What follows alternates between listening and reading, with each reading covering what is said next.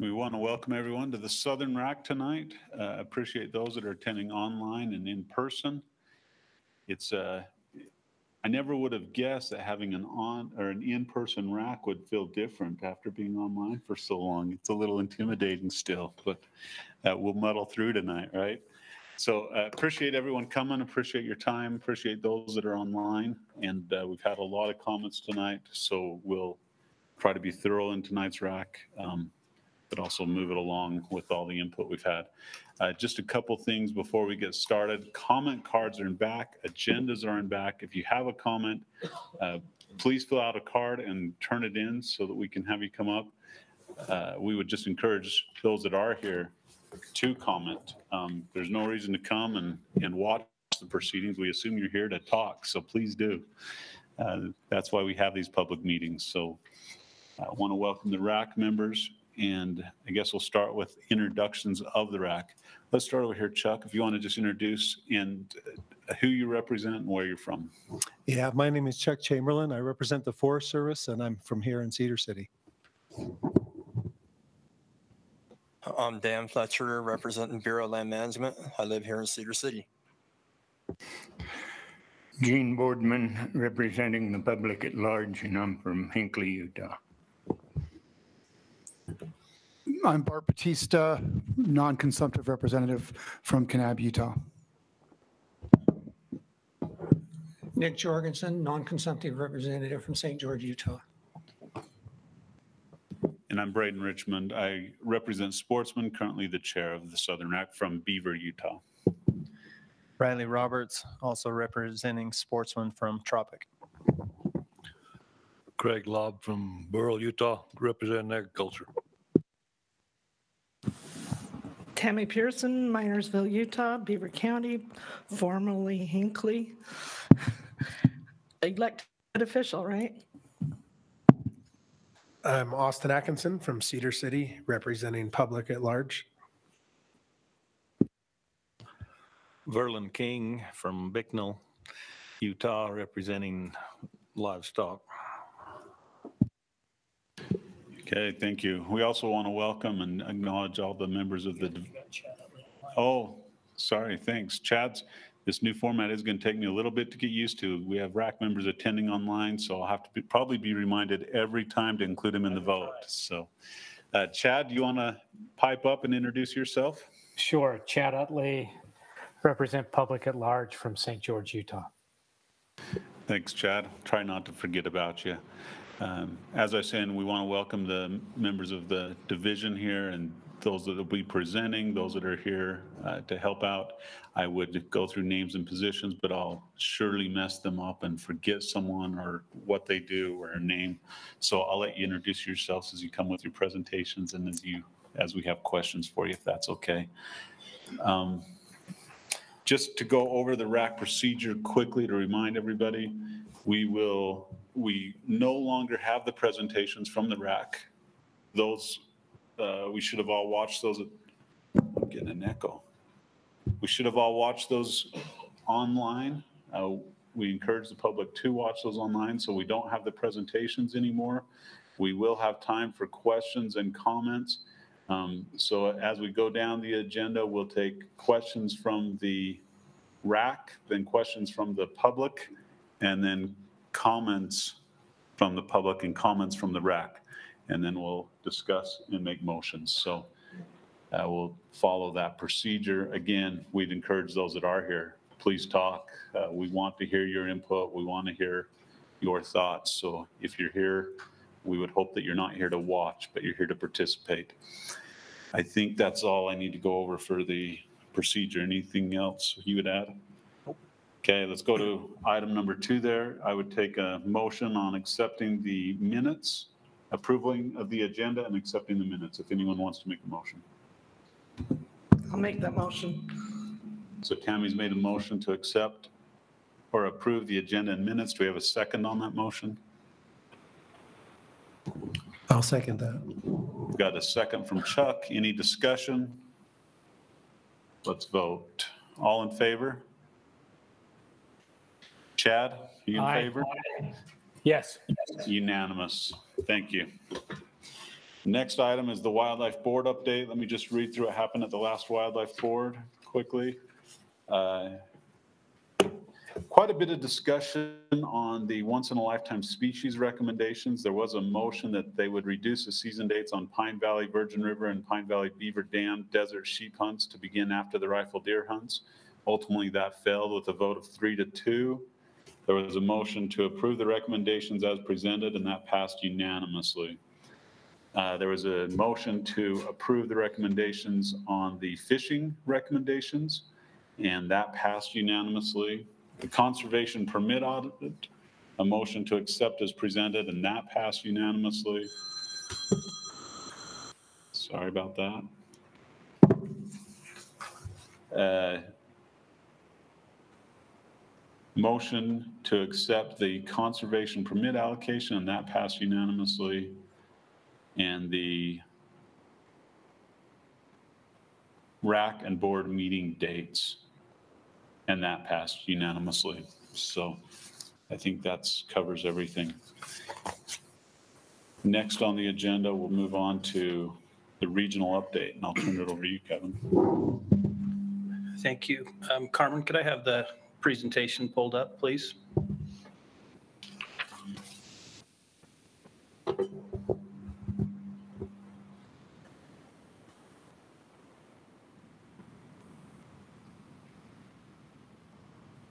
While she's finding that, we've been asked to be a little more formal in our RAC updates. So I'll have a short presentation at the beginning of each of the RACs if we can make the technology work, which I know it was up a few minutes ago. And Mike, do we know where that's at?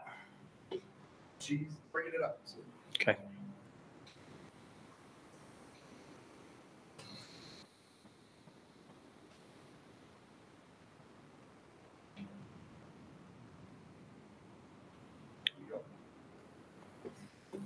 Okay, Carmen, if you'll just then advance those as we see them. So we'll start with the wildlife section. If you'll go ahead and go to the next slide. So let's pause right there for a minute.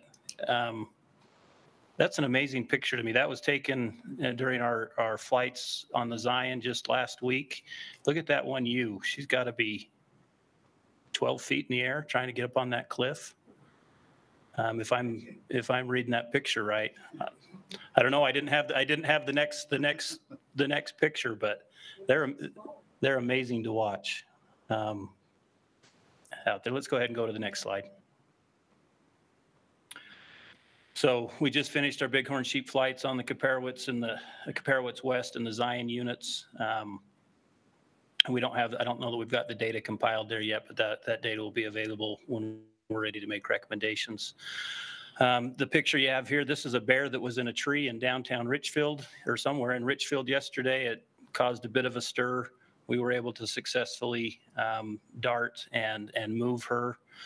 But there were, what Levi, a couple hundred people, 150 people there gathered around, and Levi, we darted her and he went up and climbed the tree and put a rope around it and lowered it down, and he was kind of a hero yesterday. So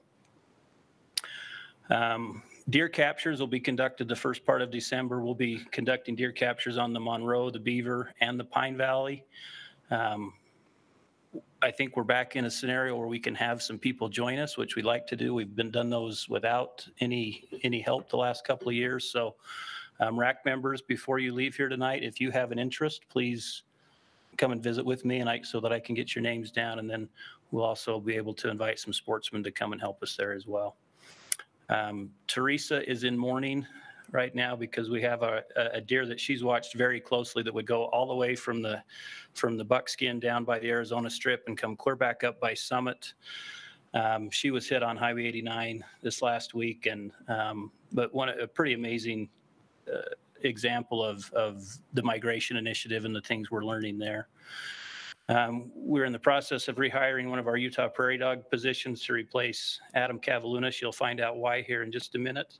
And then we also will be doing Christmas bird counts in the next month. And if anybody has an interest in being involved with those, you could reach out to Teresa, and she can put you in touch with Keith Day. If you really want to spend some time with somebody that really knows birds in southern Utah, it's pretty pretty interesting experience to go spend a day with Keith. Let's go on to the next slide, please, Carmen. So do our aquatic section. So I put this picture up. This is a picture of the reconstruction up at Fish Lake. This is the Bowery Marina. This marina is probably 4 or 5 times bigger than it was before. We've completed the reconstruction on the lakeside and the lodge marinas, all of which are now will accommodate larger boats. They're deeper. We were having, I mean, the marinas that we had up at Fish Lake had been there since the 40s or the 50s. Within the next 6 months, they will all be completely rebuilt with a lot of partners with the county and the Forest Service and everybody else. And that's going to be a huge issue and a good thing for our fishermen up on Fish Lake. Next slide, please.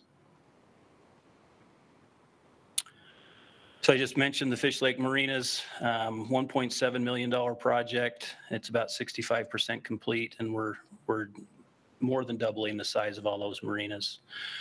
We completed a treatment up at Navajo last month to reset the fish populations in that lake. We feel like we got a good treatment. We will be putting together a group to rewrite a management plan for that water here shortly to determine what fish species to put back in there. We'll probably go with a little bit different mix to see if we can find predators that will keep the chub population down. There's no way to remove them completely out of the system. The chubs will come back, and they're a great forage fish if we've got the right fish in there to take advantage of them. This picture is of our camp out on Lake Powell, up the San Juan Arm. You can see how low Lake Powell is if you haven't been down there this year. It's a different place than it normally is, and we really need good snowpack on the west slope of Colorado, and in southern Wyoming is really what feeds Lake Powell, and I'm hoping for it to be really deep this year so that we can get water back in Lake Powell. Our nets were a little bit lighter than we expected, but with the water conditions, it's not unexpected, but they were a little lighter than normal. But the fishing right now on Lake Powell is really good. We stocked fish in Redmond and Jackson Flat reservoirs with a species with white crappie.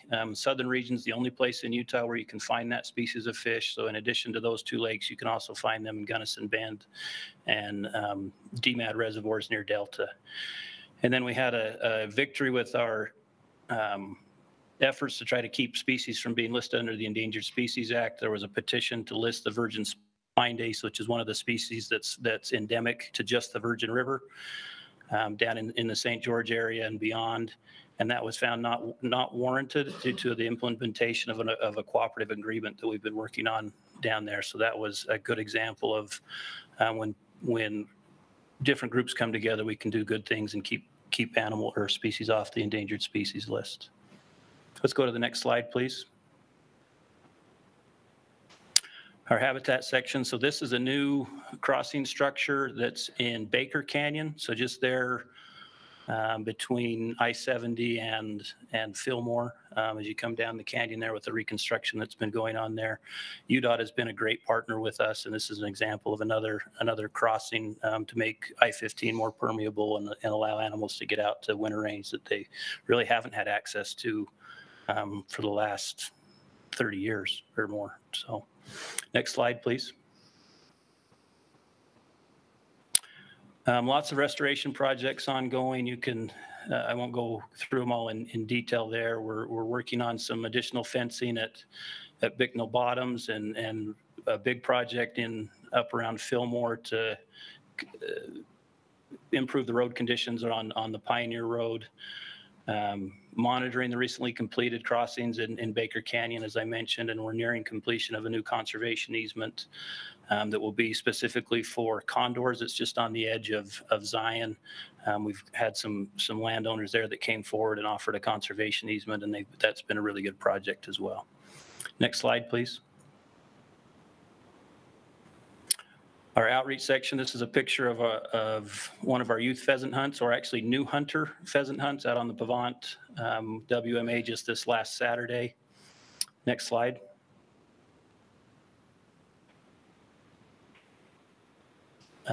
So Adam Cavalunas, who was one of our prairie dog biologists, has been hired as our new outreach manager, replacing Phil Tuttle, who took a position that's supervised out of Salt Lake. I mentioned the youth pheasant hunts, and then also we will be continuing pheasant releases until the first weekend in December, and you can find the information on when and where those releases will take place online. Next slide. Our law enforcement section, this is a decoy project that they set up during the elk hunt, and ended up making a couple of, at least issuing at least one citation using this decoy that you're seeing them set up right here. Next slide. You can see that they don't set those up until it's well after dark. There's no question of if you're beyond shooting hours with those. Wyatt Meekum has been hired as a new officer in Garfield County. Wyatt was with us in the past and then went to a different agency for a little while, and we're happy to have him back.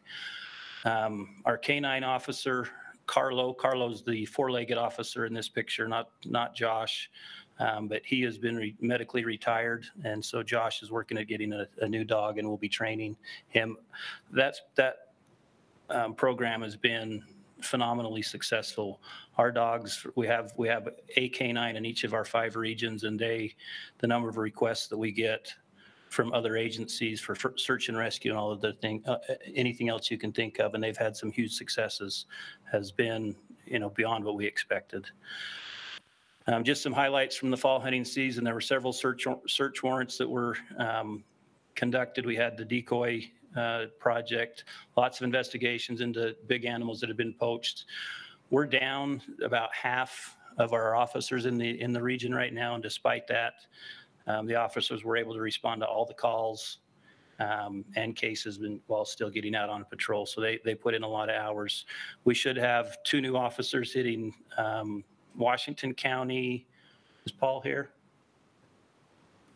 I think in about December, and then probably 2 more hitting the region. So we'll be back to close to full staff about a year from now.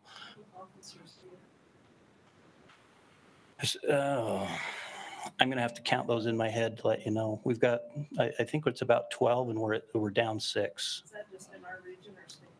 That's just in our region. Now that doesn't include the sergeants and the investigators and the lieutenant, but just the district officers. I think there's 12.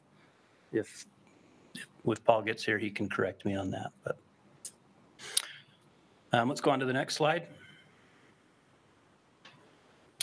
Okay, that's all I have. I'm be happy to answer any questions if there are any. Tell me about this sling that Phil's got on. Phil had some. They're asking about why you're wearing a sling, Phil. He had some shoulder surgery. Okay, it's yours, Braden. I got a question. Ahead, Just what does the region think the deer are looking like at this time? Well, our deer herds are down, as everybody knows. Largely the result of 3 really, really bad drought years. The rains that we got in July and August, I think, really helped. We'll find out for sure when we do our captures coming up later in December and we get the weights on our does. That's the next big piece of data that's going to come in, Gene, to let us know if we're going to start a rebound or not. If the does aren't healthy in December, they're not going to have healthy fawns, and fawn survival is going to be low. If our does come in December, which we anticipate in good shape with good fat reserves, that bodes well for our fawn crop for next year. But it can't be just one summer of good rain. We're gonna have to have things change for a couple of years to really get back to where we want to be. But there's no doubt that our fawn survival is low again this year, largely because of just a lack of nutrition. We're doing everything else that we can from predators and habitat. We just need to catch a break from Mother Nature. Teresa, anything you'd like to add to that?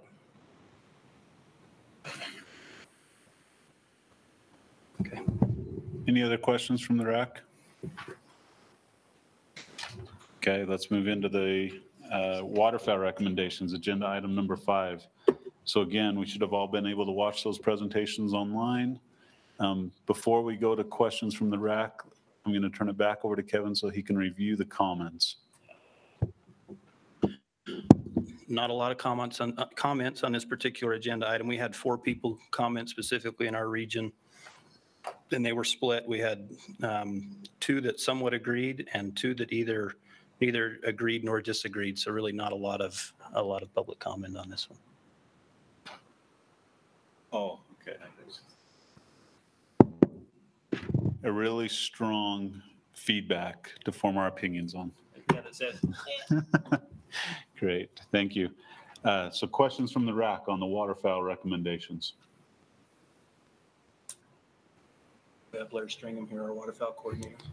Yeah, thank you. I don't know if you heard that in the mic, but Blair's here to answer any questions that we have, the waterfowl coordinator. Go ahead, Austin. I do have a question for Blair. As far as shooting trumpeter swans, I understand that's the problem with why we need an orientation course and all that.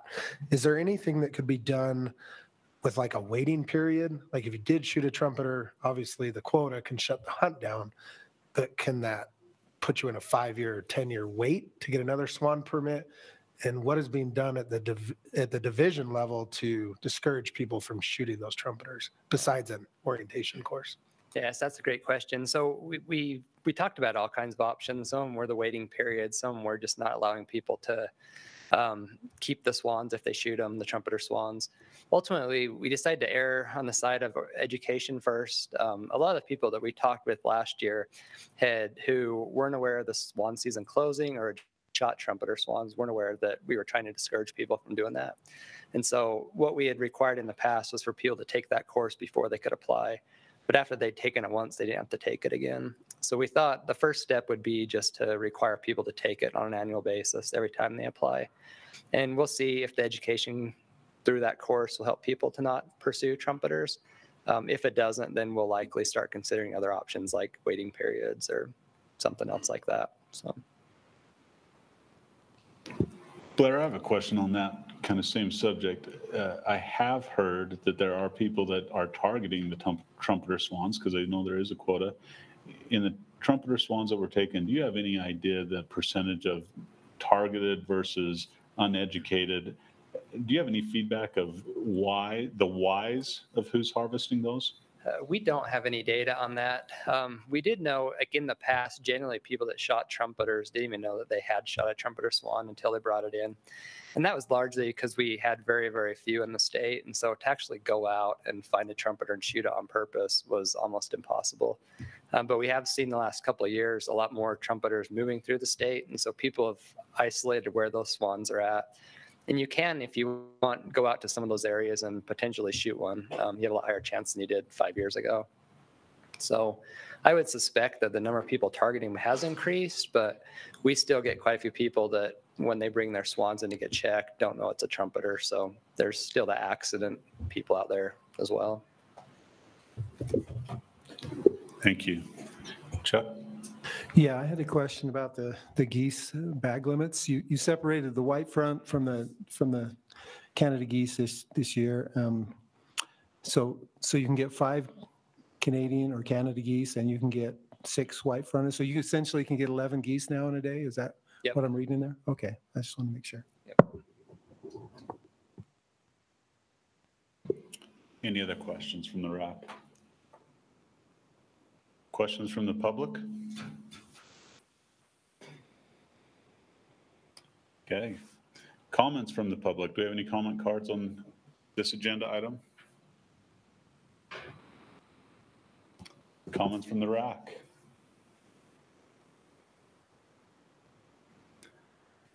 All right, well, let's move into the motions. Would anyone make a motion on this item? Braden, I'll make a motion that we approve the waterfowl recommendations as presented. I'll second it. So we have a motion from Austin to accept as presented and a second from Nick. Any further discussion? Okay, let's vote.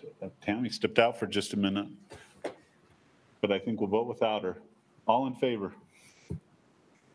And Chad? Aye. Any opposed? Okay, passed unanimous. Let's move on to agenda item number 6, big game application timeline. And I'll turn it over to Kevin to give us the feedback we got from the public. Well, if you've been watching or reading the comments that came in, you'll know this was the one that generated the most feedback. We had 66 people comment on this. 80% of them strongly disagreed with the presentation or with the recommendation. And then the other 20% are kind of evenly split between the other categories. But I think this is the one where we'll probably earn our keep tonight as working through this issue. So.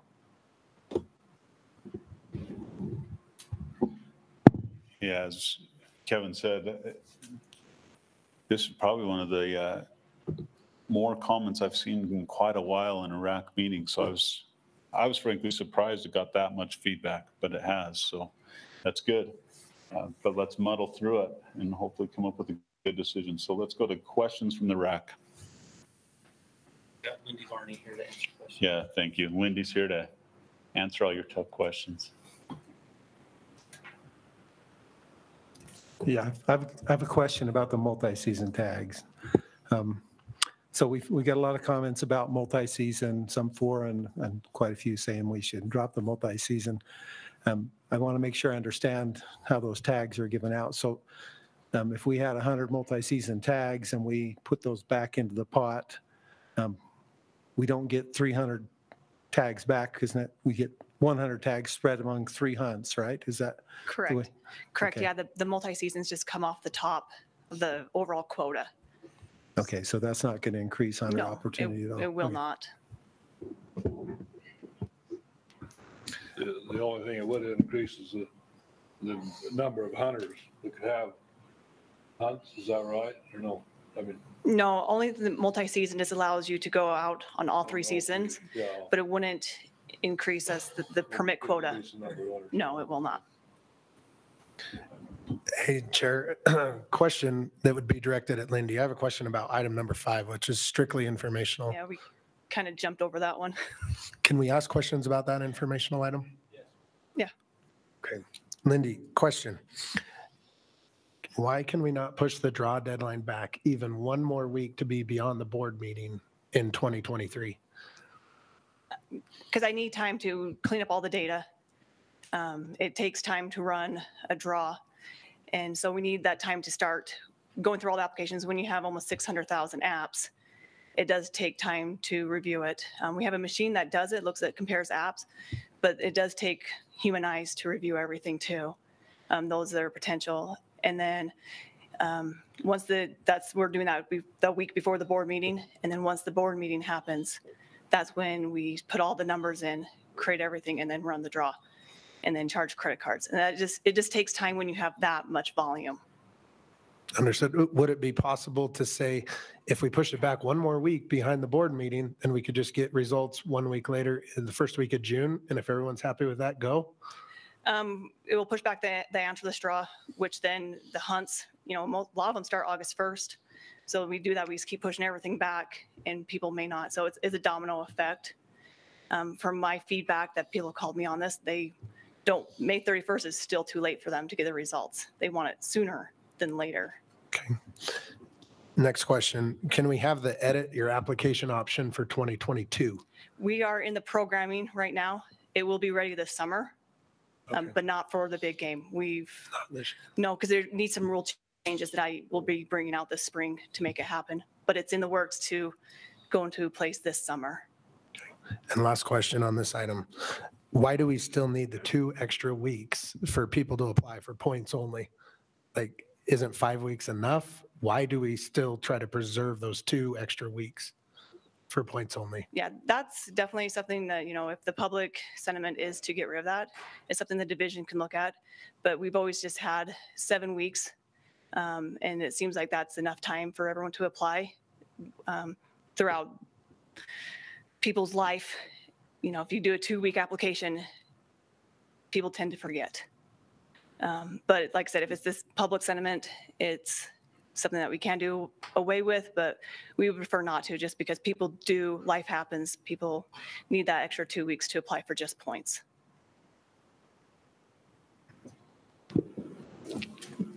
Kevin, let me make a recommendation here, and you guide me if I'm wrong, but we missed that informational item on the agenda. I wonder if we want to pause just a minute and hit that informational item as Austin brought it up. And then, so we don't confuse the two.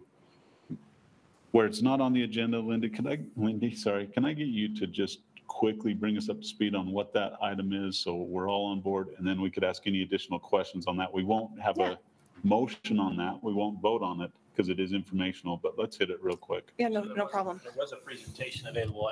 Hopefully everybody saw the presentation. So back in June, the Wildlife Board asked the division to look at pushing the big game application back so people could have proposed or some type of idea of what the quota would be when they're applying for big game species.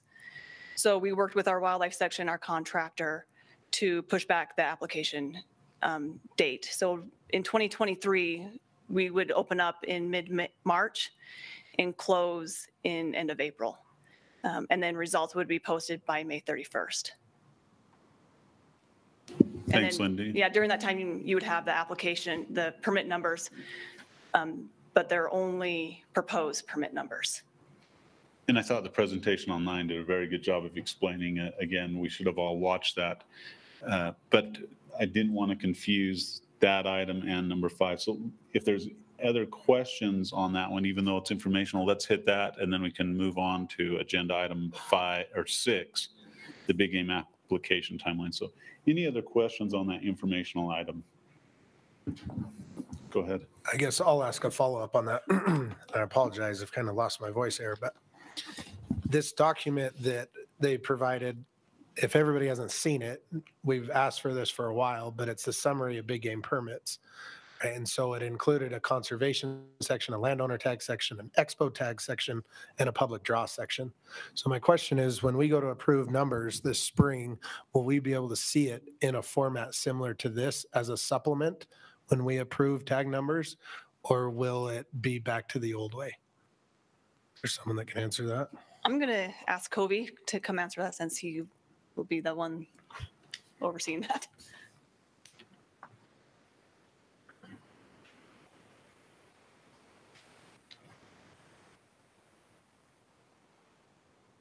All right, Austin. So I want to make sure that I understand your question. It's the public permits, which we recommend through the process in the spring. There are also other permits, conservation permits, expo permits, recommended on different cycles at different meetings. In the southern region, that was a concern. It was brought up last year, and when we came to some middle ground, we said we will publish this on the website so that everybody knows and has an accounting. I don't know that we would add those numbers to the RAC packet, but we'd make sure that they were up to date. And the reason why is because it starts to confuse. It's already confusing when you get into big game permit numbers. And so presenting public permits and passing public permits, I feel very comfortable with that. When you start to add in everything else, it gets confusing. But for those that are interested in that, we would make sure they're up to date. And for Gene, we'd make sure that they were correct and available. So yeah, Gene pointed out that we had some errors in those. We went back in and fixed them. Thanks.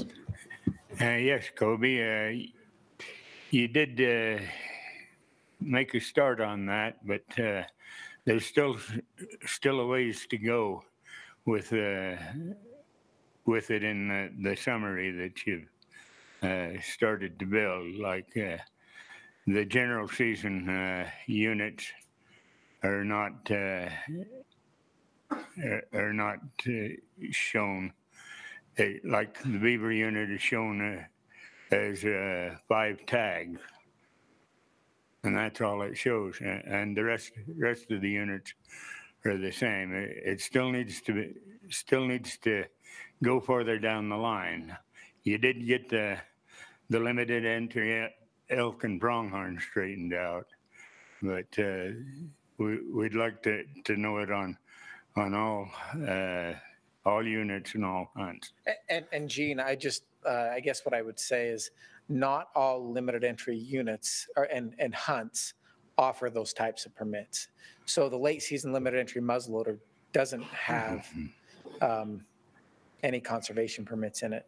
it may have some expo permits on a few of those. So, so if we're missing something, absolutely, we'll go back, look at it again, and fix it. Well, there's a big whack out of landowner permits that we'd like to know about. Let's just take, for instance, the 2019 annual report. On the Mount Dutton, there was 155 buck deer taken. There was 76 does taken on that unit. Now, I think that people would be concerned about that number of does if they could see that laid out. And I think there's some other areas. We'd like to talk about landowner permits. Maybe we won't do it right now, but it may come up again tonight. Okay, thanks, Gene. Any other questions? Thank you. Thanks, Austin, for pointing that out. I would have totally missed that item, so appreciate it. Okay, back to number 6. We already talked about the online results there, and we started questions there. Let's go back to questions from the RAC on the big game application timeline. Go ahead. Oh, yeah, I just, in your file here, you had the Any Bowl, how fast they sold out. Do you know how fast the spikes have for the last few days? Or last few years? So Spike this year in 2021 sold out in 5 days. 5 days. Yep, and then in 2020 it sold out in 6 days. 6? Yep. Okay, I just should. And okay, and then in 2021, you got 2 more hours out of 2,500 more tags. Correct. Basically. Correct. Okay. So Braden, I still feel like we're talking about two different, this is Chuck over here. We're talking about two different agenda items here. We're talking about 6 and 7 at the same time. And so. That was exactly what my side huddle going on here with Okay. Kevin was. Yeah. Hold on just a second, but I think you're exactly right, is my understanding. Yeah, so item number 6, just to keep everyone on track here, we're talking about 3 questions on item number 6, and we're going to rein this in. We're done with question 5.5. That wasn't on the agenda. Now we're on agenda item 6, and next we'll be on agenda item 7, which is the max permits and the over-the-counter elk permits. So on agenda item 6 is the big game application timeline. And so we want to follow this one through. Thanks, Chuck. And then we'll jump to agenda 7. The application timeline is the one that we just did. Correct. So it's on the agenda. It's just mislabeled as an action item where it's an informational. That's our problem on the.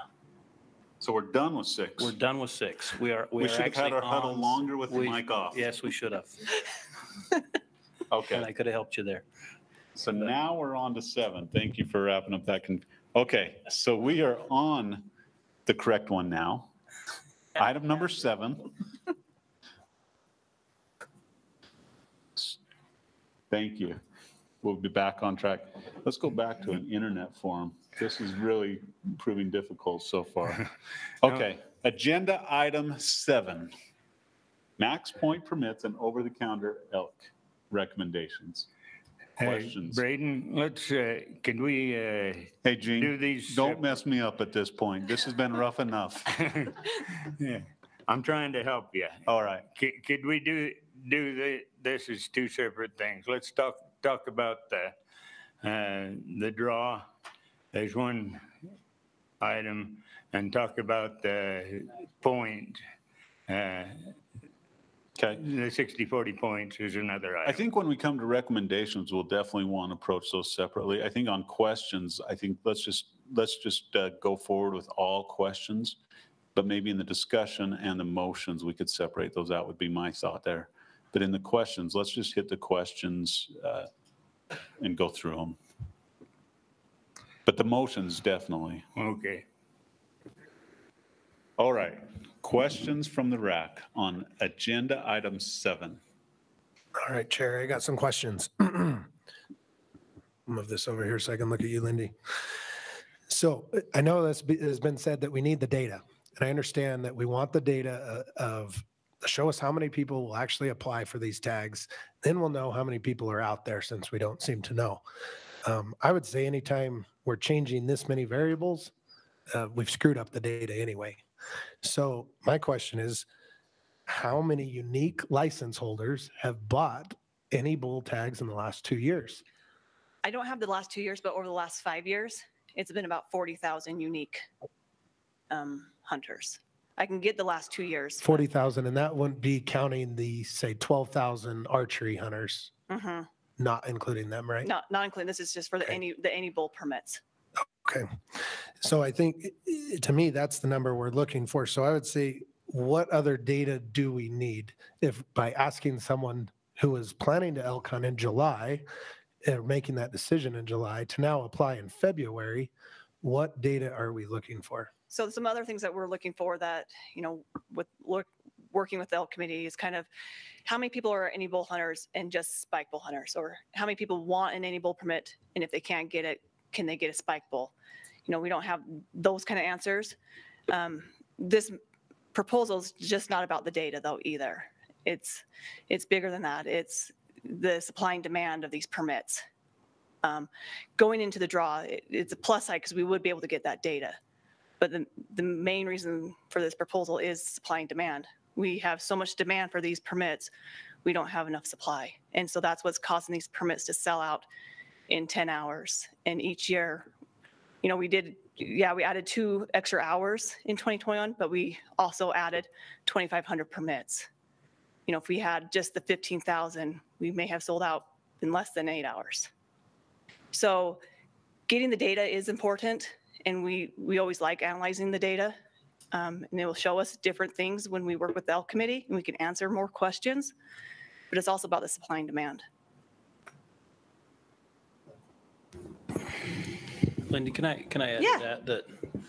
And I know this is controversial, but there's also a fairness issue there, Austin, and just in terms of if somebody's at work and they don't have access to a computer and they don't on that day, they've just missed their opportunity completely. So it's people's individual circumstances may, if they're selling out in one day, you may not even have had a chance. You know what I mean? So there's a fairness question here to just make sure that everybody that has that wants a chance has a chance, rather than I happen to have a job where I can sit on my online and watch for all day, and the other guy doesn't, so I win and he doesn't. I think there is some aspect of that to this. Thank you, Kevin. Lindy, can you tell us how many surveys are sent out to general season any bull hunters, and how many surveys are returned?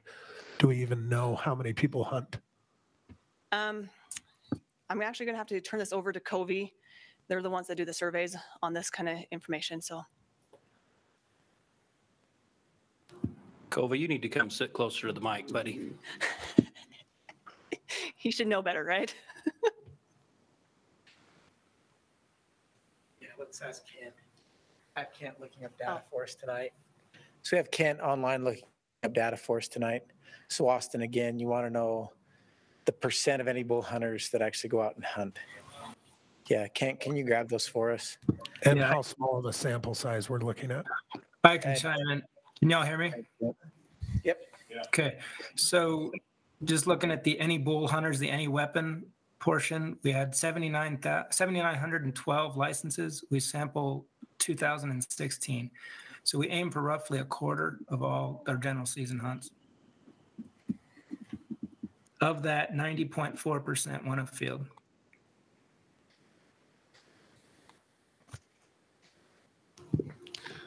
Lindy, can you tell us where the $10 application fee goes? I know you brought that up in another rack, and I think it was beneficial. Yeah, so $2.50 roughly. It can be off by a penny or two throughout the years, but it's around $2.50 goes towards our contractor. That's what it costs to run a business with them. And then the $7.50 comes back to the division. We use that $7.50 for various things as salary, protecting wildlife projects, and also goes towards paying the credit card fees. We don't put that onto the hunter when they apply or purchase a permit. We pay those credit card fees for you guys. And so some of that money goes towards that as well.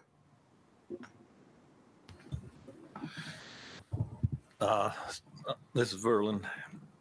So is this $10 on top of having to buy your small game license or whatever? I mean, we used to put in for a cow tag and pay $10, and now if you put in for a cow tag, you got to buy a combination license or something like that. So is this on top of that? It is, yes. It would just be a $10 application fee, like if you're applying for general season deer. You got to have your hunting or combination license in order to be eligible to apply, and then you still have to pay the permit fee.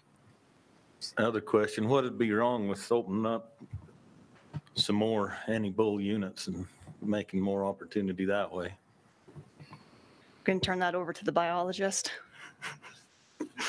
Verlin, I thought we beat that up a whole bunch this spring. You wanted to resurface those old wounds. Verlin, where were you last year? So last year, we had a mid-plan review with the elk committee. And out of that mid-plan review, the division came back and made a couple recommendations. One of the recommendations was to add 4 new general season anti-bull units, because we saw this demand and this people want to hunt. You know, hunters want an opportunity to get out and hunt and a chance at harvesting a bull. And so working with the committee made that recommendation through the public process. And there was pushback, controversy. There always is. You know, it seems like whatever group feels like they're going to have the loss at the time will show up and oppose the recommendation. And there was some opposition to that, and unfortunately it didn't make it through the public process. So, great idea, Verlin. All right, here's another one. The committee agreed with your idea, Verlin, but we voted it down. Before we get off that topic, if I remember right, you guys can correct me, our recommendation from the southern region was to add an anti-bull unit on the Southwest Desert. Now, is anybody going to have a different memory than you? If I remember correctly, the southern region actually voted to pass all 4 additional units. We did, but specifically in our own region. But when it went to the Wildlife Board, they changed it. Yeah, and the Southwest Desert was one of the ones that was proposed through the committee. I think this RAC was largely in support of the proposal, but we're only one of 5 plus the Wildlife Board, and through that process, it didn't make it through. There were additional hams hunts added, was the compromise position that happened. Yeah, it's just the portion of the Southwest Desert north of the highway. It was a new unit. Yeah. And just to be fair, you know, I think in some of the other regions I've seen this turn into a little bit of a discussion and maybe frustration with the board, and I don't know that that's fair. So I just want to make sure that as a RAC we don't go there. The board, they have their own pressures, their own, and I think it was John Baer who said it's a really easy decision until it's your decision, and I think we can all feel that, right? So if the RAC feels this and wants that, that's one thing, but I just want to make sure we don't get into the placing blame.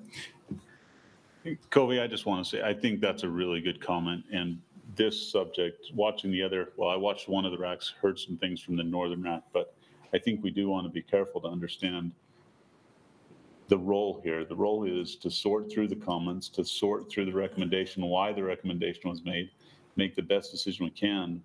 But ours is a recommendation. The board is the one that passes the rules. So thank you, Cody. That's a good comment. I have another question.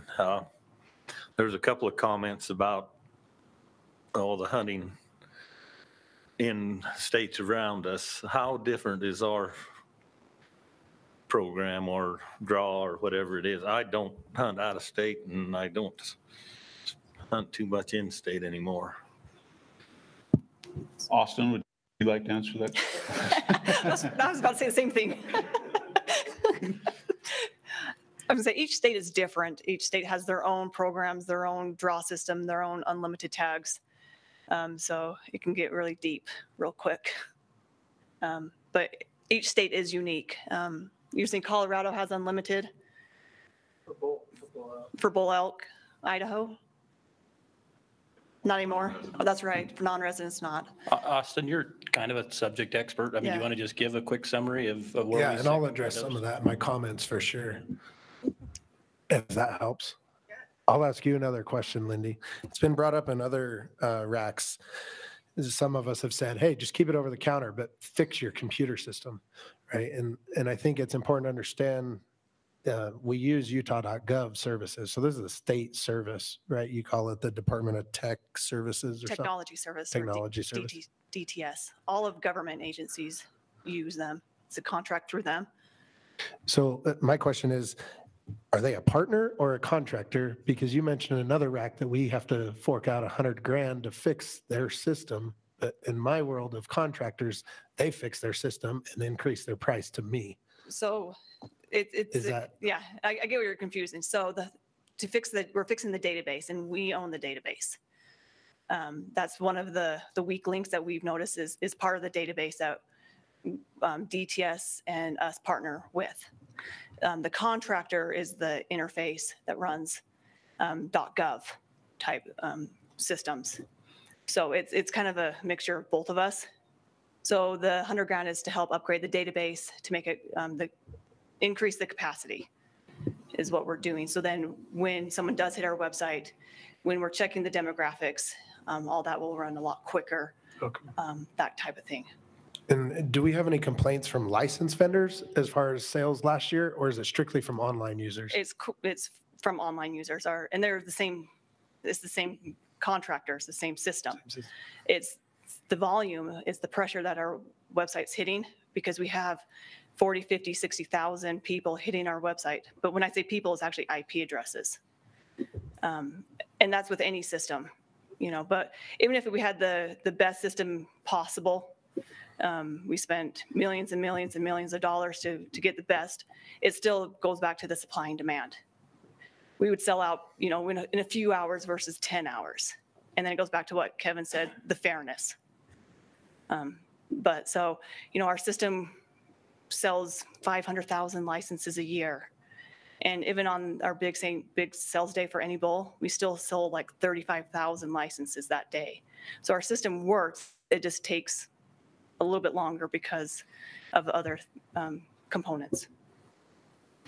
Lindy, can I ask a follow-up question? And you just answered it, but I want to ask the question anyways to kind of restate it. A lot of the discussion has been, well, if they would fix the system, right? They, whoever that refers to, if they would fix the system, we wouldn't have this issue.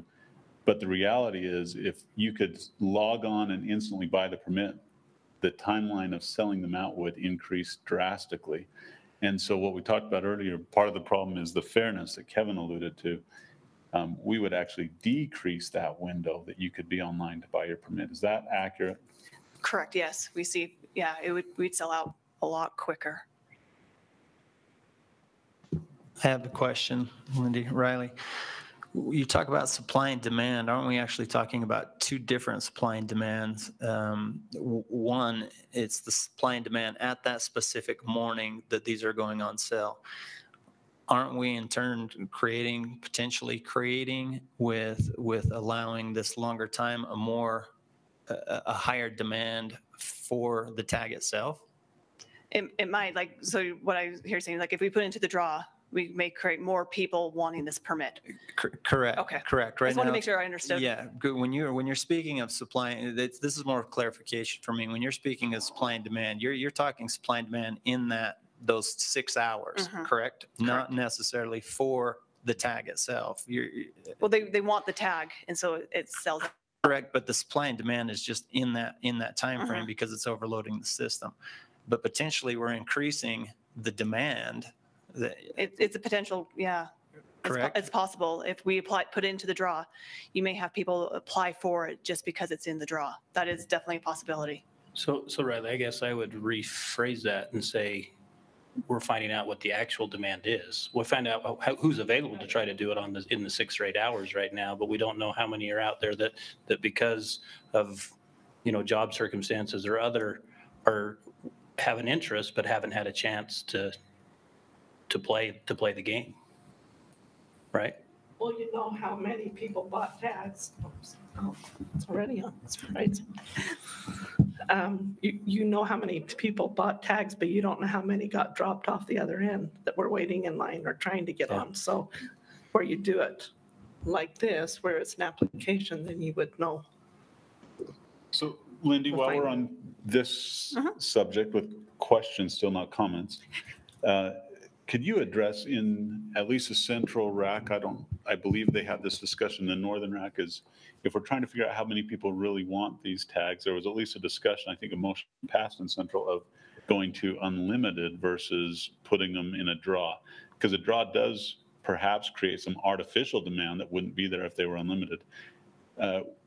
What's the drawback to, because again, this is a 1-year trial. Next year is the elk committee, as I understand it. Correct. And so this really is a 1-year window where we're trying to figure this out. And then the elk committee gets the really good task of making us all happy. What is the drawback to going with the unlimited instead of making them a draw? I'm going to let Covey answer this one because he knows more about the elk plan. But yeah, by part of it, it would give us an accurate number just as well as the draw. But there's some other aspects to it. Yeah, so I think I hear what the RAC is saying about putting it into the draw, because anytime anything's in a draw, it's better, right? And when it's better, there's the possibility that more people will apply. And will give us the data could be a little skewed there as well. Austin mentioned that you change a lot of variables and it's hard to get your thumb on the number. That idea of going unlimited, which came before the RAC again last year, was proposed. And the sentiment at the time, there was a lot of concern that's not what we want to do as a state. Now, biologically, we didn't have concerns, and that's because of the topography of where these units are, the land ownership of where the any bull units are. It wouldn't have had a negative biological impact because we're talking about males, right? We're harvesting males. There was still concern, crowding issues and whatever else on the landscape, and that recommendation didn't get passed. Now, elk permit numbers are one of the numbers that is set in the management plan.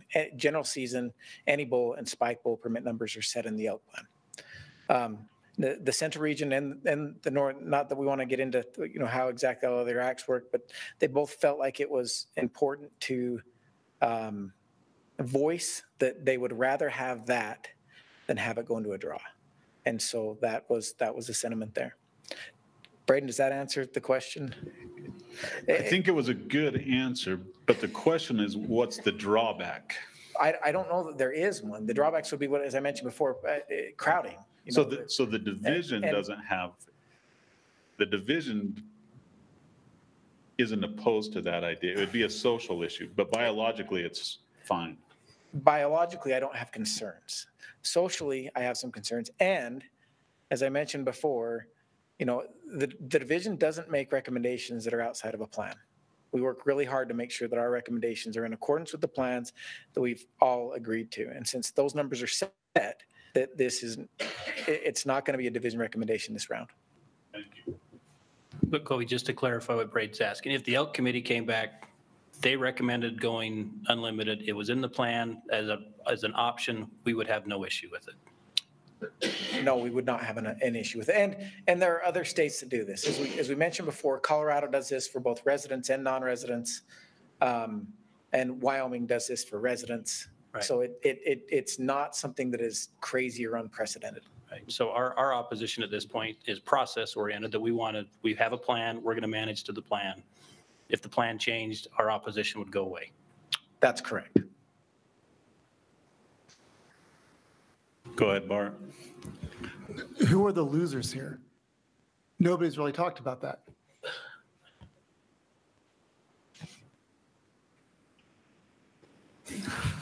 No, we're moving it from over the counter to draw, right? So There- I mean, understand biologically it's fine, right, for the species. But for the people, who's going to be hurt by it? Well, there's always people hurt when they are unsuccessful in a draw because they couldn't draw. But there's also those people not getting it when they buy it over the counter as well. So when you have a set quota, someone's not going to obtain a permit that wanted one. Does that answer your Is question? that kind of, In an abstract way. An abstract answer for an abstract question. Well, I mean, let me just finish. I mean, it sounds great and all that, and I'm not a hunter, just obviously non-consumptive rep. But, you know, we've had a program, people use it, people must like it. And there seemed to be some consternation with change to this. And so I don't think it's just a bunch of keyboard warriors who are, you know, buying it over the counter, right? So are we truly addressing, is it fair? I mean, I understand this idea of fairness in a draw and all that, but I don't know, just changing it because our computer system doesn't work doesn't seem to be an answer to me. but we're not just changing it real quick. I'll let you answer in a second, Kevin. We're not just changing it because the system doesn't work. It's because there's so much demand for these permits that we're selling out, and it becomes essentially an over-the-counter draw. Whoever can get in the line the first will get the permit. And so the demand's met a different way. I mean, it's really, the supply is the same, demand is, they're all taken up, right? So demand is met, so there's really no change. So Bart, I think another part of the loss that's here is, and I'll use myself as an example, is that some people are having a hard time with the $10 application fee. That's true. If I'm applying for myself and my two sons, that's an extra $30 that right now, if I happen to be able to get online and buy those, I can buy those 3 permits, and it's cost me $30 less than if I applied for those 3 permits and I drew all 3 of them. That's part of the opposition that we're hearing, is that $10 application fee that comes with a draw. That's a number that's a cost that's set by the legislature, and so we're in a tough spot. It's not one that we can reduce or take away because it's part of our fee schedule, which we have to follow, and we can only be adjusted by the legislature. So there's some lack of flexibility there, which I think is part of this whole argument as well. Yes. Lindy, would you agree with that? I would, yeah. I hear a lot of people about the $10 app fee. Thanks. I'd like to on 60-40 or 40-60 thing. How will this change point creep? So I've been given the initiative to try to help reduce point creep. As we all know, it's never going away. We definitely have more applicants wanting to hunt in Utah than we do permits. So we're always going to have, the only way to get rid of point creep is to issue a permit to every single one of them and get them out of the draw. So I've been given the initiative from the Wildlife Board and through the Director's Office to look for ways to help get people a permit through the draw system. And this is what it is trying to take some of those max point holders out of the pool a little bit sooner. So then we can lower that max point level just by a year or two. You know, a lot of the 60-40 won't take effect on hunts that are less than 10 permits. The 60-40 doesn't really kick in until you have 10 permits. And that's when we'll do the 6 permits to the max point applicant and 4 permits to the regular round. Because currently we're kind of already doing that if you have less than 10 permits. So right now, if you have 3 permits that are for a certain unit, 2 of those permits go to the max point category and 1 permit goes to the regular round. It's only the even numbers that gets the 50-50. So that's kind of how it is. It's just a little pinhole in the bucket because really that's only what we can do unless we dramatically change everything that we do. And that's a bigger discussion. Okay, that leads to my second question. Can you tell us what your thoughts are on this whole point program?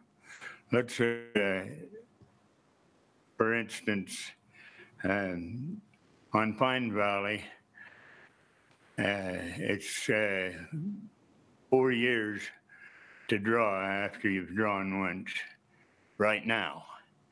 As more people apply, that 4 years is going to stretch to what? On Thousand Lake, it's 6 years. If you drew this year and you started accumulating points to draw again, when would you draw again? Probably not 6 years, maybe 8. Just give us, is this thing going to finally implode or come apart, or Okay. over the years, where is it going? Okay, so just to clarify, the 60/40 only applies to bonus points, which is for our limited entry and once lifetime species. What Gene is talking about is the preference points when it takes to draw out for a general season DARE permit. It's hard to say if it's going to go up to 8, 10 years. It all depends on permit numbers, how many applicants we have. All that goes into it. Me personally, I like the point system, how we do preference points. You wait your turn, you've been applying for 4 years, you draw out, versus someone that's not been applying for 0 years and they draw out. So it doesn't have the 50-50. We give preference to the person that's been applying the longest for these general season DARE permits. But it's a tough question, Gene, to answer if it's going to get worse or not. It all depends on applicants and permit numbers. I have a follow-up question on that.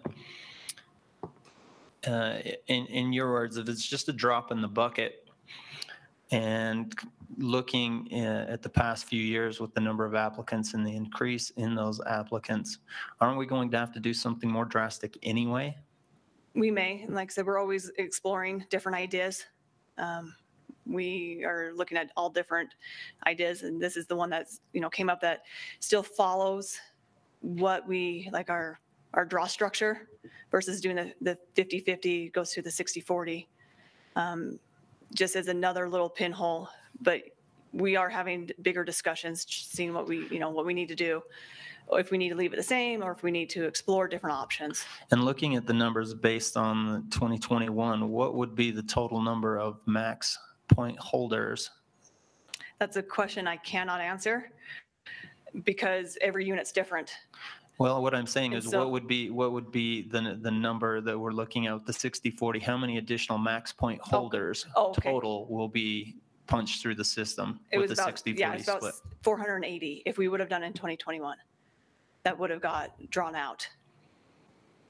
I thought you were asking like total how many applicants. No, and I was no, like, I Okay. understand. No, I understand. It just depends because people swap units every year. I Yeah. understand that. No, I wanted to know how many we're but- pushing through, and because in my mind I'm trying to process how fast is point creep increasing versus the drop in the bucket with the 60-40 split. So thank you. Yep. So Lindy, I'm thinking that you take that 480 out and you kind of dull the pyramid, and you keep doing that every year until you've got a flat line where you have 300 or 400 guys who are max point holders for every draw. And then what do we do? The max point holders can't draw anymore because they're all max point holders. So it seems like that this is just kind of a short-term solution. It doesn't get you more than a few years down the road, it looks like. Sorry, that's not a question, is it? You're good. Lindy, we all received an email with another question I want to ask you, talking about the 50% that are in the random draw, and you do get the bonus points in that random draw, or doing that similar to how, well, it's doing it exponentially. So if you have 20 points, but you're in the random draw, those 20 points would be squared. And what that looks like as far as getting rid of that top point holder pool. Have you looked at that, and what are your thoughts on that? So we have definitely talked about that. So if we do kind of like similar to Nevada where they square it +1, so for your current application. So if you had 20 bonus points, if we squared it +1, you would have 401 draw numbers to go through the app. It definitely would make a bigger dent in it, but it also kind of takes away our whole, the draw system. If that's the purpose we want to do, then yeah, it's going to make a big difference if we do the squared +1.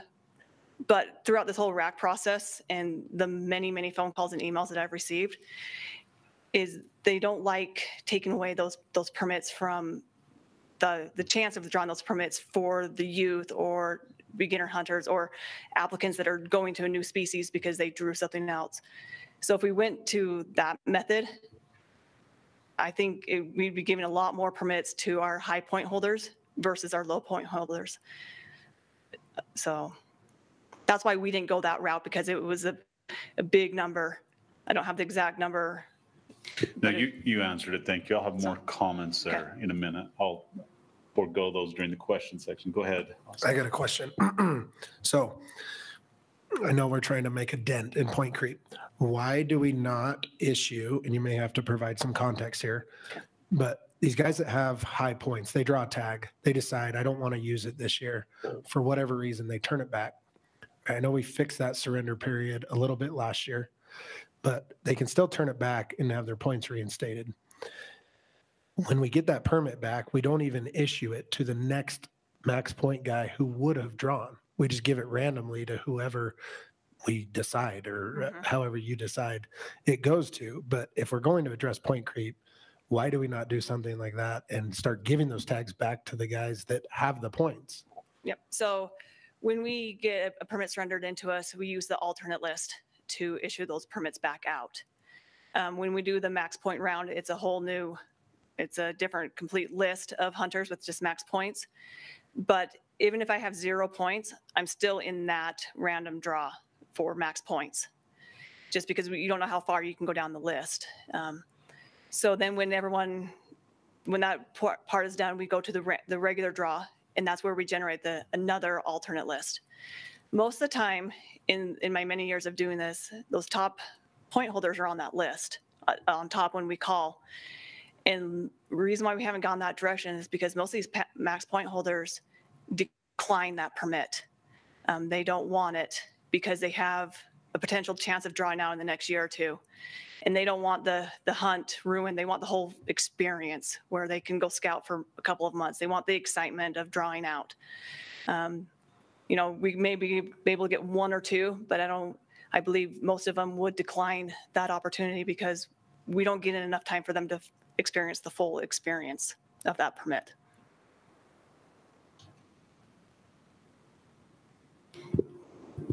Additional questions? Well, I'm excited for the discussion. I do have an additional question. What you mentioned, you brainstormed and looked at some of the other things. I mean, this has been a hot topic for quite a while. What are some of those things, and has it gone? We know that we know what Nevada does. We know what Arizona does. Have we looked at doing something like that? Has it been in Arizona? There's no point making. You draw. You've got one time, and then you lose it. We've got people, as Austin said, they're drawing, they're turning it back in. They're drawing, they're turning it back in. Have we looked at other things a little more drastic? Again, I know that most of these things are these are all social issues. Yes. But have we looked at doing something like that? And if so, what was the consensus? So I have a team that we have a weekly discussion of these kind of things, if not maybe every other week, of trying to look at new ideas. We have several on the board, but we're waiting for the end of this year's permit cycle, when everyone's surrendered their permits, to come up with final decisions, because we want to make sure that we're analyzing the correct data. And I'm hoping to bring something back out in the next year to address some of these issues again. So I don't have the exact answer of what we're talking about, but it may be making the surrender rule more stern, doctor statements more stern, so, and that kind of stuff. But I don't have exactly what we're doing yet. So stay tuned. You guys can't get rid of me. Thank you. Other questions?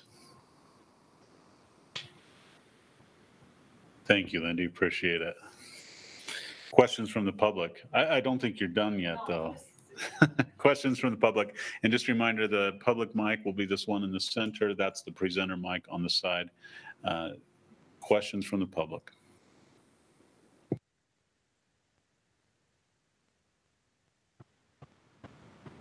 My name is Jason Aiken. I've got a question on just the 60/40 and just kind of more of a clarification for myself. What's the main intent is just to get more high point holders through the system, but we're not increasing what's actually going to be drawn out the door. So I don't know how that's going to, let's see, Chuck talked about it gets to the pyramid. How long before it's going to get to that pyramid, I guess, is where I'm questioning. Where is that going to come down to where, okay, it's no longer going to make a difference in point creep? Any idea? I don't.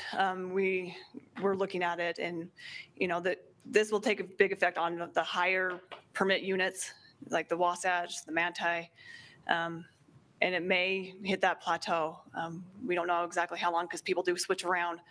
This isn't a set where you only can apply for one unit rest of your whole hunting career. So it's a hard question to answer, but it may plateau like you bring up, but it also will get people, those max point holders are plateaued through the draw and a little bit sooner than they would have if we didn't do the 60/40.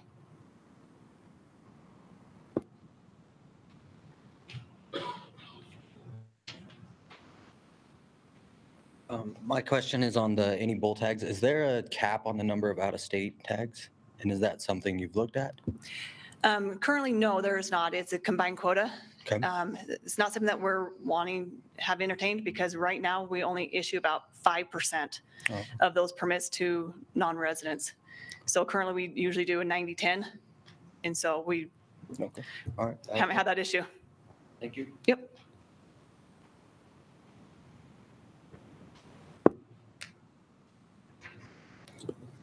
Any other questions from the public? Okay, we have 2 comment cards on this one. Kevin Norman. Well, you can't read it, but he think he's Norman. I thought Newman, he thought Norman. You tell us who's right. Braden's right. Kevin Norman representing SFW tonight. Thank you for your time. We, as SFW, are opposed to the 60/40 split. We'd like to see it kept where it's at, the 50/50. The main reason amongst our fulfillment committee was just looking out for the youth and the new hunters. It really stifles their chance of drawing. So that's the main reason there. As far as the any of the elk permits going to draw, we support that decision reluctantly on the stern note that it's a 1-year trial period and that it's brought back through next year and to see what happens. So thank you for your time.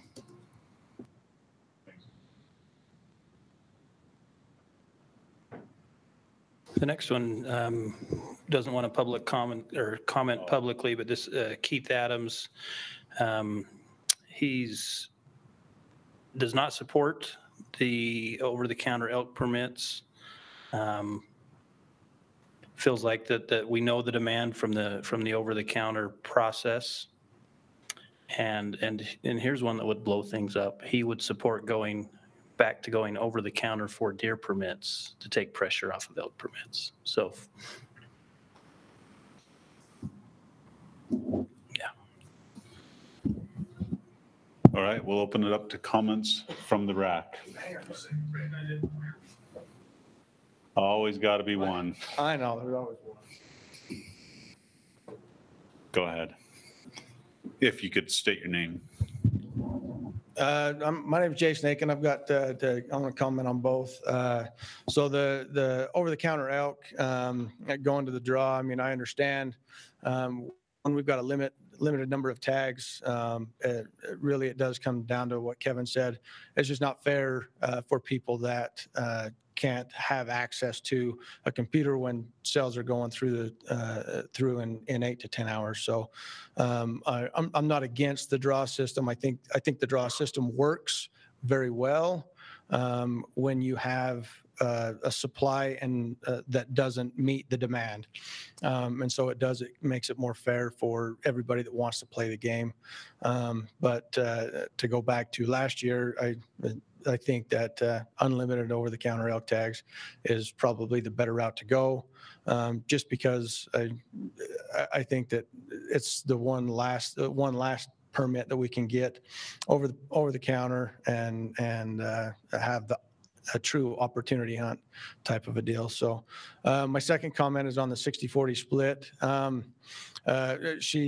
Lindy talked about, if we square points when we go into the bonus system, it takes away opportunity for people with less points, primarily the youth. Technically moving 60-40 to the high point holders we're doing the same thing. So I don't understand why one is okay, but one isn't. I personally think that we do have two different systems right now. We have a preference point system for the general season when the supply and demand is a little bit more in line. And a preference point system works really well for that type of a system because you've only got to wait a couple of years. Sometimes it is 6, but those people have the opportunity to go hunt other units that do only take 1 or 2 years. They choose to wait that 6 years. That's their choice. When it comes to our limited entry and once in a lifetime, we've got it's spread across the board. There are some units that you can draw high points, Ponsagant, archery, elk. You can draw within a couple years. I've had friends draw that hunt just on their 5-year waiting period while they're putting in for deer, or while they're waiting their 5-year period for deer. But then we've got the limited entry for the Henrys. That one, to become a high point holder, is never going to happen for my daughter that I just started putting in for a couple of years ago.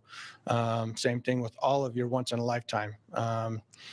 It'll take 150 years for somebody to start applying now to ever become a high point holder.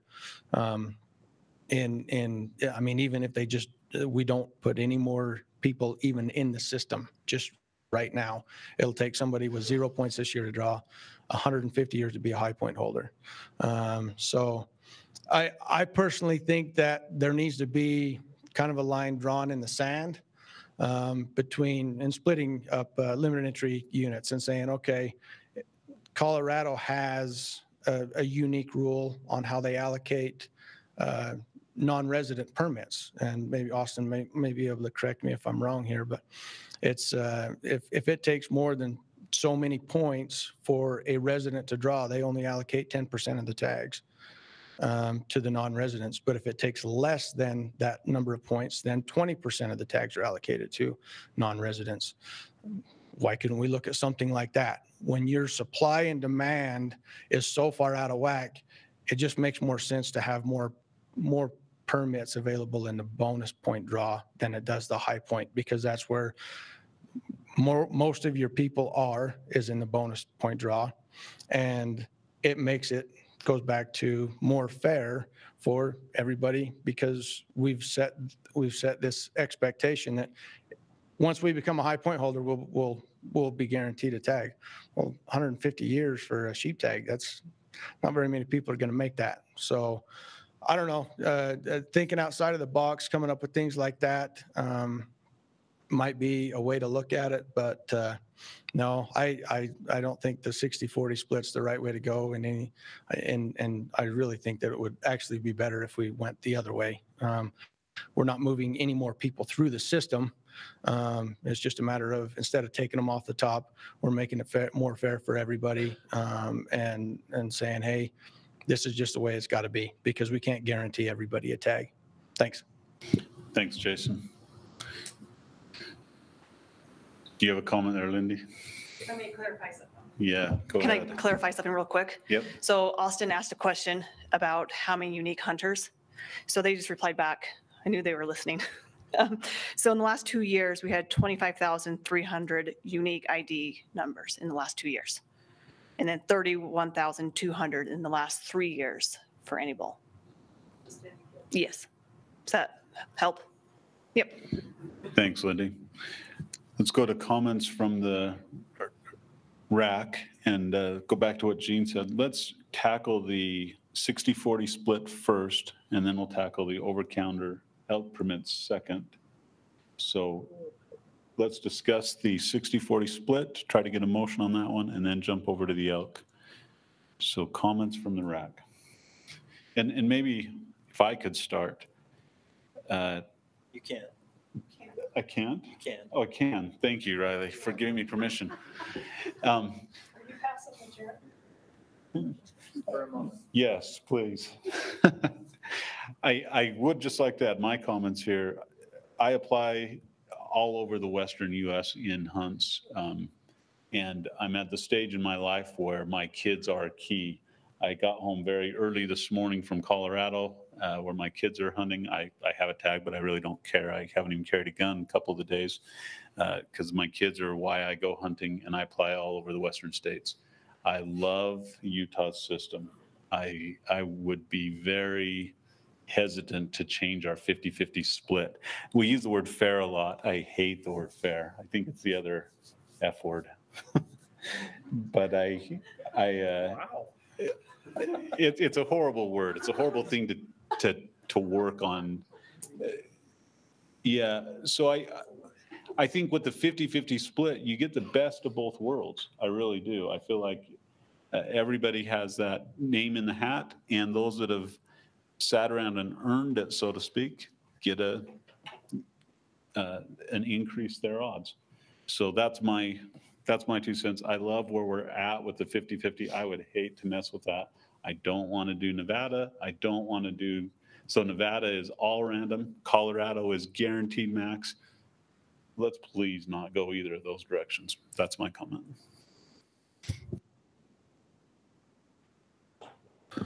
I'll make a comment. First, I want to commend and thank Lindy for coming up with a suggestion, coming up with something like this. She's in an impossible job. You know, we've put the division in an impossible situation. There's too many hunters and there's not enough resources.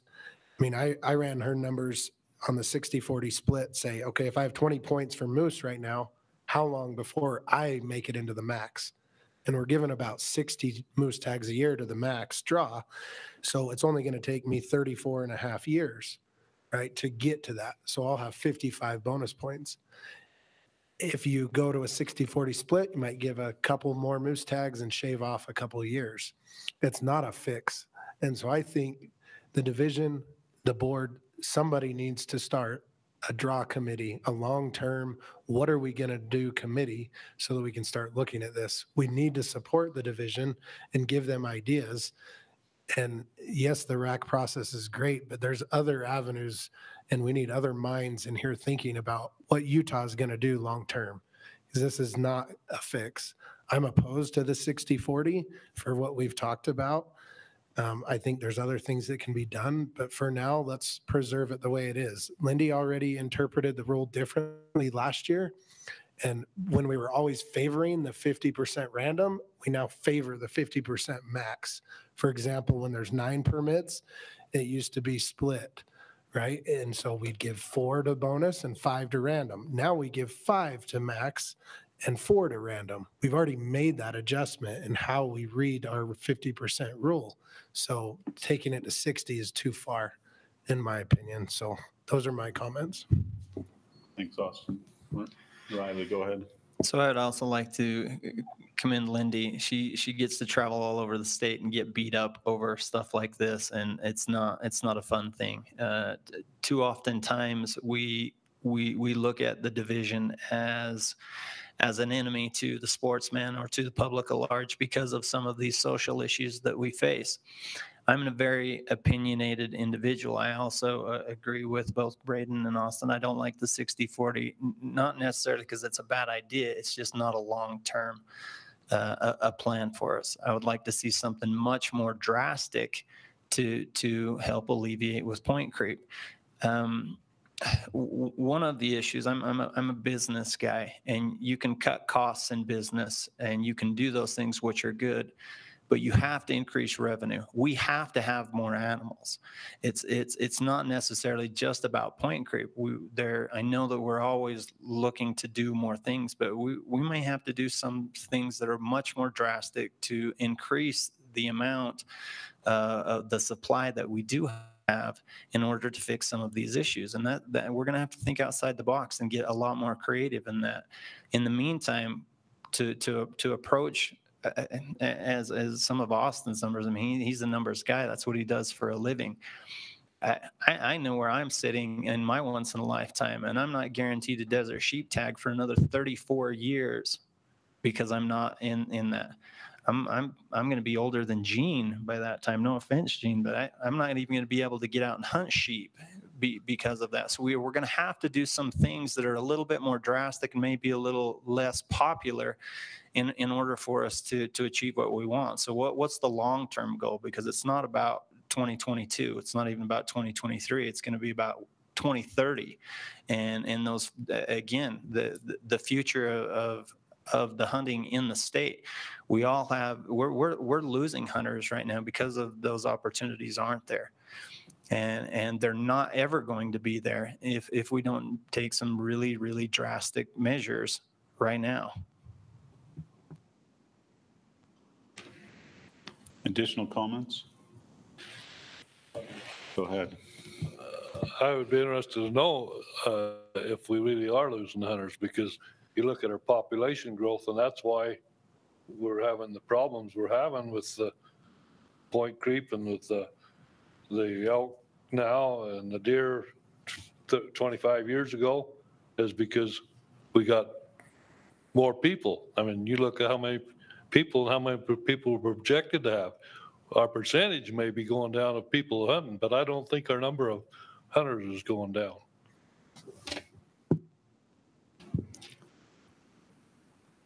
Other comments? Okay, entertain a motion on the max points. 60-40 split. All right, Chair. I'll make the motion that we reject. Let me see. That we reject the recommendation to go to a 60-40 split and leave it at 50-50. Okay, we have a motion to reject the 60-40 split, leave it at 50-50. Do we have a second? Riley will second that. Any additional discussion on the motion? All right, let's vote. All in favor? Chad? Yes. And that's unanimous. We don't need to ask for opposed, so thank you. Let's talk about the over-the-counter elk permit recommendations. I won't make a comment on this one. I think this one's going to be an interesting one. Well, I won't make a motion. I won't make a comment to start, Tammy. That's fair. That's fair. Yeah, I have opinions here, but we'll see where it goes.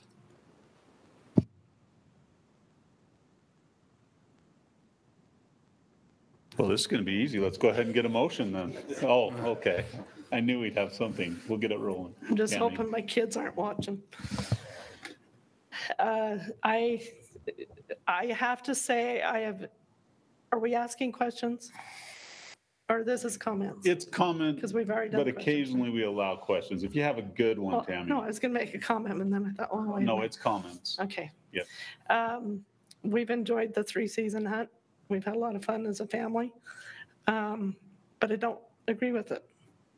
And I do think that, in my opinion, I would prefer that they chose a season and went with it that way. But that's just me, myself, and I just don't tell my kids. Thanks, Tammy. Go ahead. I agree with Tammy on that. But also think that, like I talked about here just a minute ago, I think the only fair way to go is to draw. I like being able to buy it over the counter and have done for 40, however long elf tick's been over the counter. I've had one, but I think the time's come. I remember the mess we had in the mid-90s with the deer tag before they went to a draw, and I feel for people, particularly on the open bull tag, that don't have time to sit and buy their computer or whatever, or stand in line at a license place to buy a tag. I think they're being handicapped, and so I support the division going to a draw, and I don't think it'll ever go back. Literally, I think we're to the point that it's going to need to be a draw too. Thank you. Go ahead, Gene. These agriculture people down here know that the most permanent thing there is a temporary fence repair. And the most permanent thing there is a temporary draw or a trial hunt. We've had the trial hunts, and they become permanent in a year or two. And that's the way it's been with the division. The most permanent thing there is whatever they bring up is temporary. And the public, I think that had a lot to do with the sentiment that we got in the farm stack that we got back. They know that once it goes there, it's gone. Now, I think probably that it's going to end up there anyway pretty soon. But the public sentiment, and of course, when we talk about public sentiment, the people that are opposed are the ones that are going to make statements, going to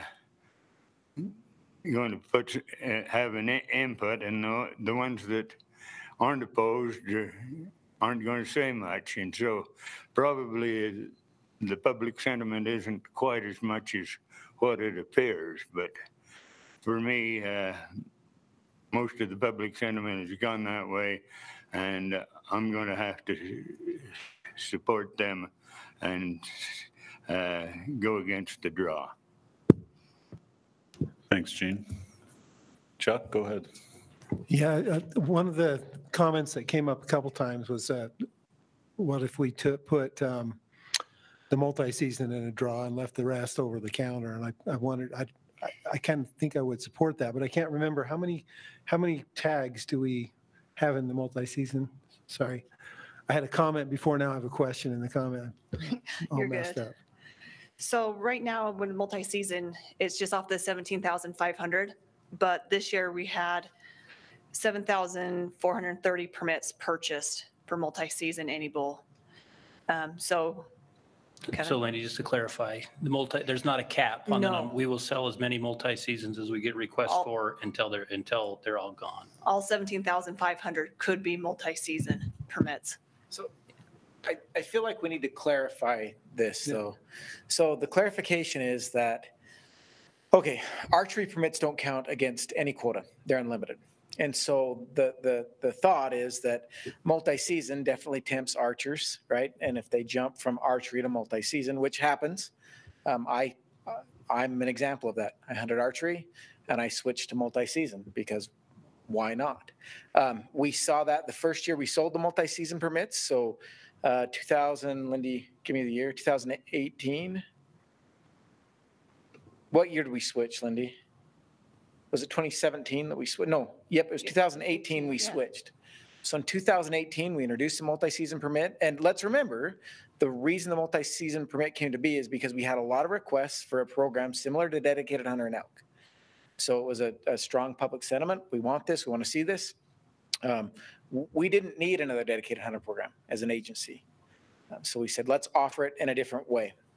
When we did that, we saw archery sales go from 12,231 down to 9,700. So they did drop. a little over 2,000 permits. And you can assume that a lot of those switch to multi-season. That said, this year, 2021, we are back to selling 12,400 archery permits alone. And so, although the idea, I understand the idea or the sentiment or the philosophy, it's just that it won't solve this problem. It won't, getting rid of the multi-season permit won't force a bunch of folks back to archery. There are other hunters, either any weapon or muzzleloader hunters, that have started to buy that permit. And so it got us to where we are more quickly, introducing that permit. I want to acknowledge that. I don't want to hide that. It got us here faster. And if we reversed it today, it wouldn't fix it. So putting that in a draw wouldn't fix this without significantly increasing the number of permits. Dude, I got a question. You think because any bulls sell out so quick that that's why the archery tags came back up? Possibly. I mean, what you're saying is it a consolation prize? Yeah. For some folks, I'm sure it is. Yeah. And if you separated it back out, though, you still have that many people that want to hunt archery now, because the multi-season, they're not counting double or triple against the quota. They're only counting 1 for 1. And so moving it back just won't fix it.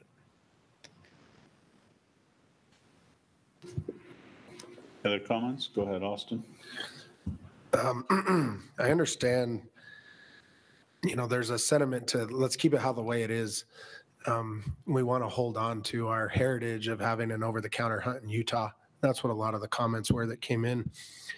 And I think there's something to be said for that. Utah is a heritage-rich state, and we should try to do what we can to preserve what we have. But at the same time, as we look forward, I look at examples of a lot of other states that have tried similar things. Like Idaho is a great example. They wanted to keep with their general over-the-counter so they could use that term, when what they've created is these mini draw days where it's a waiting room in a system that is horrible when compared to ours in Utah. And I've already got alarms set in my phone right now. The first day is December 1st. It's coming up soon where you have to get on, you get stuck in a waiting room, you've got 30, 40 windows open on your screen plus multiple devices, and you're all trying to beat this draw that's not fair, really. I mean, we can look at it and say that isn't fair. What about the guy that doesn't know how to use the computer? What about the guy that only has one phone and doesn't know what a second tab is? That's not fair to that guy. And so I think saying that we need to make this more equally beneficial and make it fair as we can is right. And that's probably going to a draw unless we can change the supply. So we need to all realize that it's probably headed there, right? There's going to come a time when we're not going to be able to hunt multiple species in a year, and our kids aren't going to be able to hunt every year. And that's just how it is. Unless we can grow some more animals and the division can find some more under a rock, like that's just how it's going to be. So I think the easiest route for me to look at this and say, what should we do, is let's change the supply. Let's change it to unlimited. We've already talked about 25, 30,000 people that are interested in any bull. Let's put them out there on the landscape and see how the crowding is. And then let the elk committee decide what to do with multi-season, with what to do on quotas, caps, division of units, whatever may come next. But for now, let's change the supply, let them have it over the counter, and make it unlimited, any bull tags for this year alone. Is the 1 year trial of we'll make it a draw for 1 year, I agree, that's never going to be a thing. So a guy who doesn't draw this year, then you say, oh, let's a draw next year, surprise, but you don't have a preference point. So now you're not going to draw again. There's going to be some mad people in here if we let them have a draw 2 years in a row.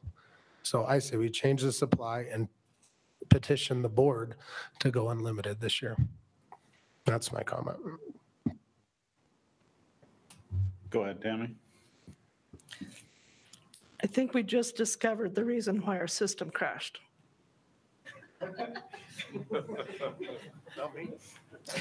Maybe what we should be discussing is only one IP, or however you call that, address can be online at a time. I was going to say, Tammy, you can't fix that one. I want to make a comment on this one, and I won't be voting because we have an odd number on our rack today. So even if it's split, there's not a split, but I still want to make a comment on this. I think the idea, we got a lot of public feedback that they want to maintain this history and this family hunt of an over-the-counter hunt. And I understand that sentiment. I can definitely appreciate that. The reality is, as soon as these tags started selling out in under a day, it is no longer an over-the-counter hunt. If a guy's tied up or something happens or he doesn't have access to a computer, it is not an over-the-counter hunt for that guy. When there were 3 or 4 days, they could find a window to get on. Then it was an over-the-counter. Then it was first come, first serve, and that had a lot. It worked, but as soon as it's under 12 hours, which it currently is, and if we quote unquote fix our system, it's going to even speed it up more. So it's not an over-the-counter hunt. I think that's a misnomer. Then my other comments would be the L committee meets next year. So there's a couple of reasons for this proposal, as I understand it. Primarily is to solve that one-day backlog and move people through. But also, we need some data of how many people are on the field. I asked a question earlier, what's the division's opposition to that? They don't have a biological opposition. It is a one-year trial.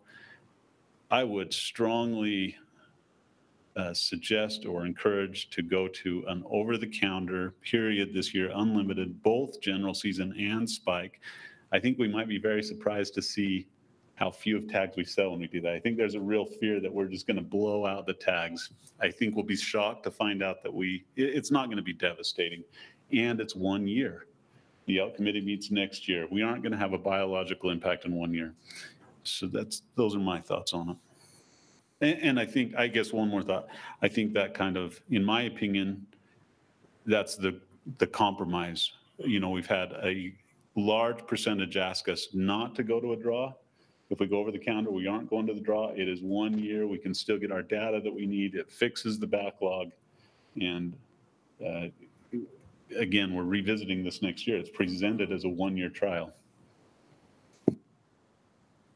So can I ask a quick question? So what we're counting in over the counter is still only online, or can you actually go into the offices or anywhere else, like in the olden days, to buy a tag? Yes, you can buy them online at any division office or any agent across the state. Go ahead, Austin. I'll make one more comment to yours, Braden. And to clarify, the unlimited any bowl, I think I'm fine with, but you said unlimited spike as well, which, as far as I understand, biologically, well, and personally, don't kill my baby limited entry bulls. So the division's probably not going to want more than 15,000 spike tags because they've already decided that in the plan, and they're still selling out in 5-6 days. So that's still over the counter by your definition. Would that be how you wanted it? Or? I hear what you're saying. I still would want to do unlimited both because I'd want to see who actually bought these. I can't make a motion, so you don't have to listen to my thoughts. But I would like to do unlimited both.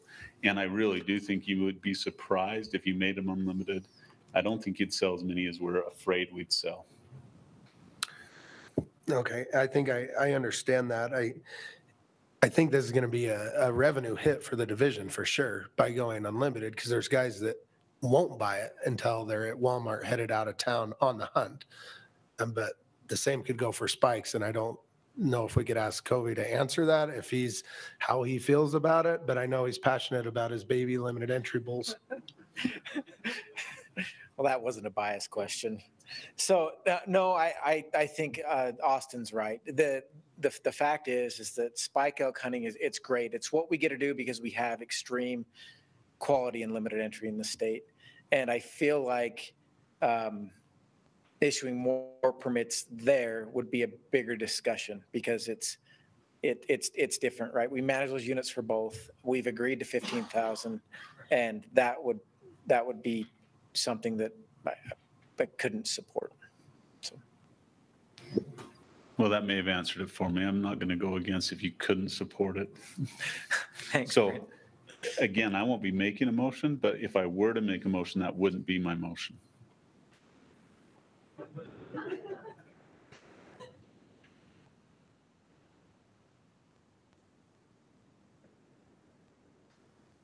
So let me just clarify, Austin, when you say unlimited any bull tags, we're still saying we're going to make them pick. They can't buy an unlimited any bull and then go buy a spike tag. They have to pick one, right? Is that what you're thinking? Yeah, by a statute, they can only hold one elk tag in a year, no matter if they drew limited entry or an any bull or a spike. So they got to pick. Once they buy one, they're stuck with that one. Well, they can buy more than one elk tag in a year. One antler. Antler, sorry.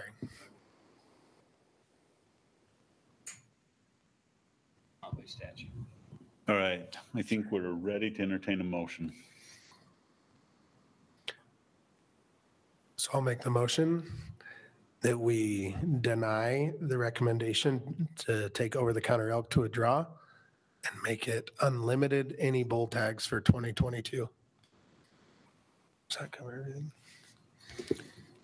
I'll second that. Okay, so we have a motion by Austin, a second by Chuck to deny taking the any bull tags to a draw and keep them and make them over the counter unlimited in 2022. Correct? Okay. Additional discussion?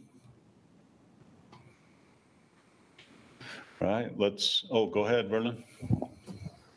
So that leaves the spike out. We need another motion on the spike then, or what? Well, we could have another motion if we want to change things on the spike, but after this motion, typically if there's nothing else we want to add, we would pass the remainder as presented is how that would work. So the spike would just go as presented. And that would be a draw. Yeah.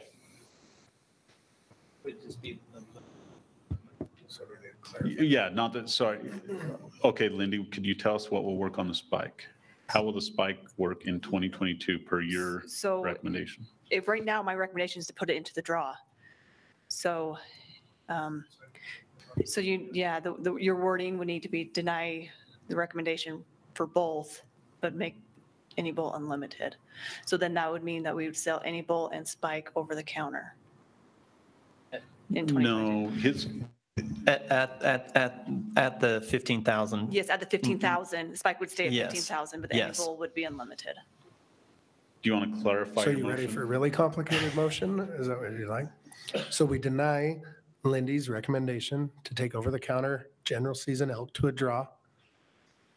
And we also set an unlimited quota of over the counter any bull general season permits and leave the spike bull permits at 15,000 over the counter available as well. Chuck, are you good with that clarification? Yeah, that's what I was thinking in my head. We were on the same Okay, way. I think we're on the same train there. Okay. So he's gonna read the motion. Okay, so Denise and Alyssa, make sure we've got similar wording here. So the motion is to deny the recommendation to go to a draw for any bull and spike tags, and instead go unlimited over the counter for 2022 for any bull, but leave the spike bull permits at 15,000 and sell them, and also sell them over the counter. Is that similar to the way, does that sound like what you guys have? Okay. I think that's straightforward. I think we're good there. Did you have a comment? Yeah, I was just going to comment on that. I think it's going to be interesting because I think you'll take pressure off of the spike bull if you sell over the counter any bull. I think that is putting pressure on that. That's something I'd be interested to watch. Any further discussion on that motion? Gene? I like the motion except for the unlimited for for the same reason that I didn't like the draw. That once you make it unlimited, it probably won't ever go back. Any further discussion? Okay, let's vote. All in favor? Chad? No. And opposed? So we have 3 opposed and 8 in favor. Motion passes. All right. We're to agenda item 8. Should we take a short 10-minute break? Does anyone need a break? Okay, let's take 10 minutes. Let's take 5 minutes. That always ends up being 10 minutes.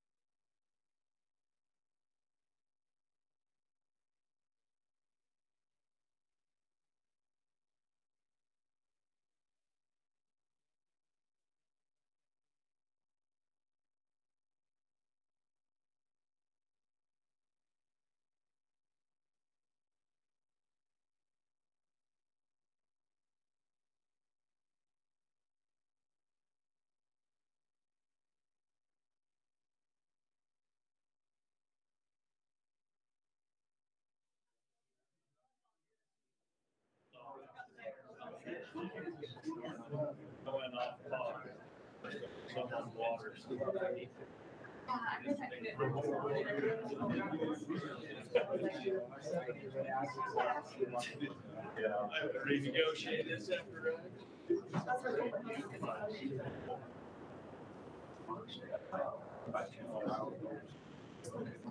All right, I think we're ready to get going.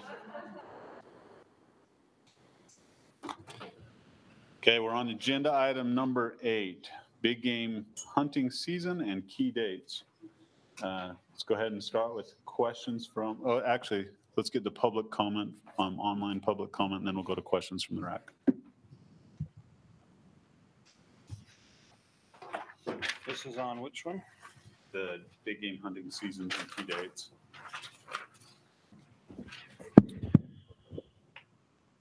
18 total comments. About 33% either somewhat agree or strongly agree. The biggest percentage at 39% is in the neither agree nor disagree, which leaves about 27% that either disagree or strongly disagree on this one. Kevin, I was just trying to bring up from memory, but I don't recall any real comments on that one of why they disagreed.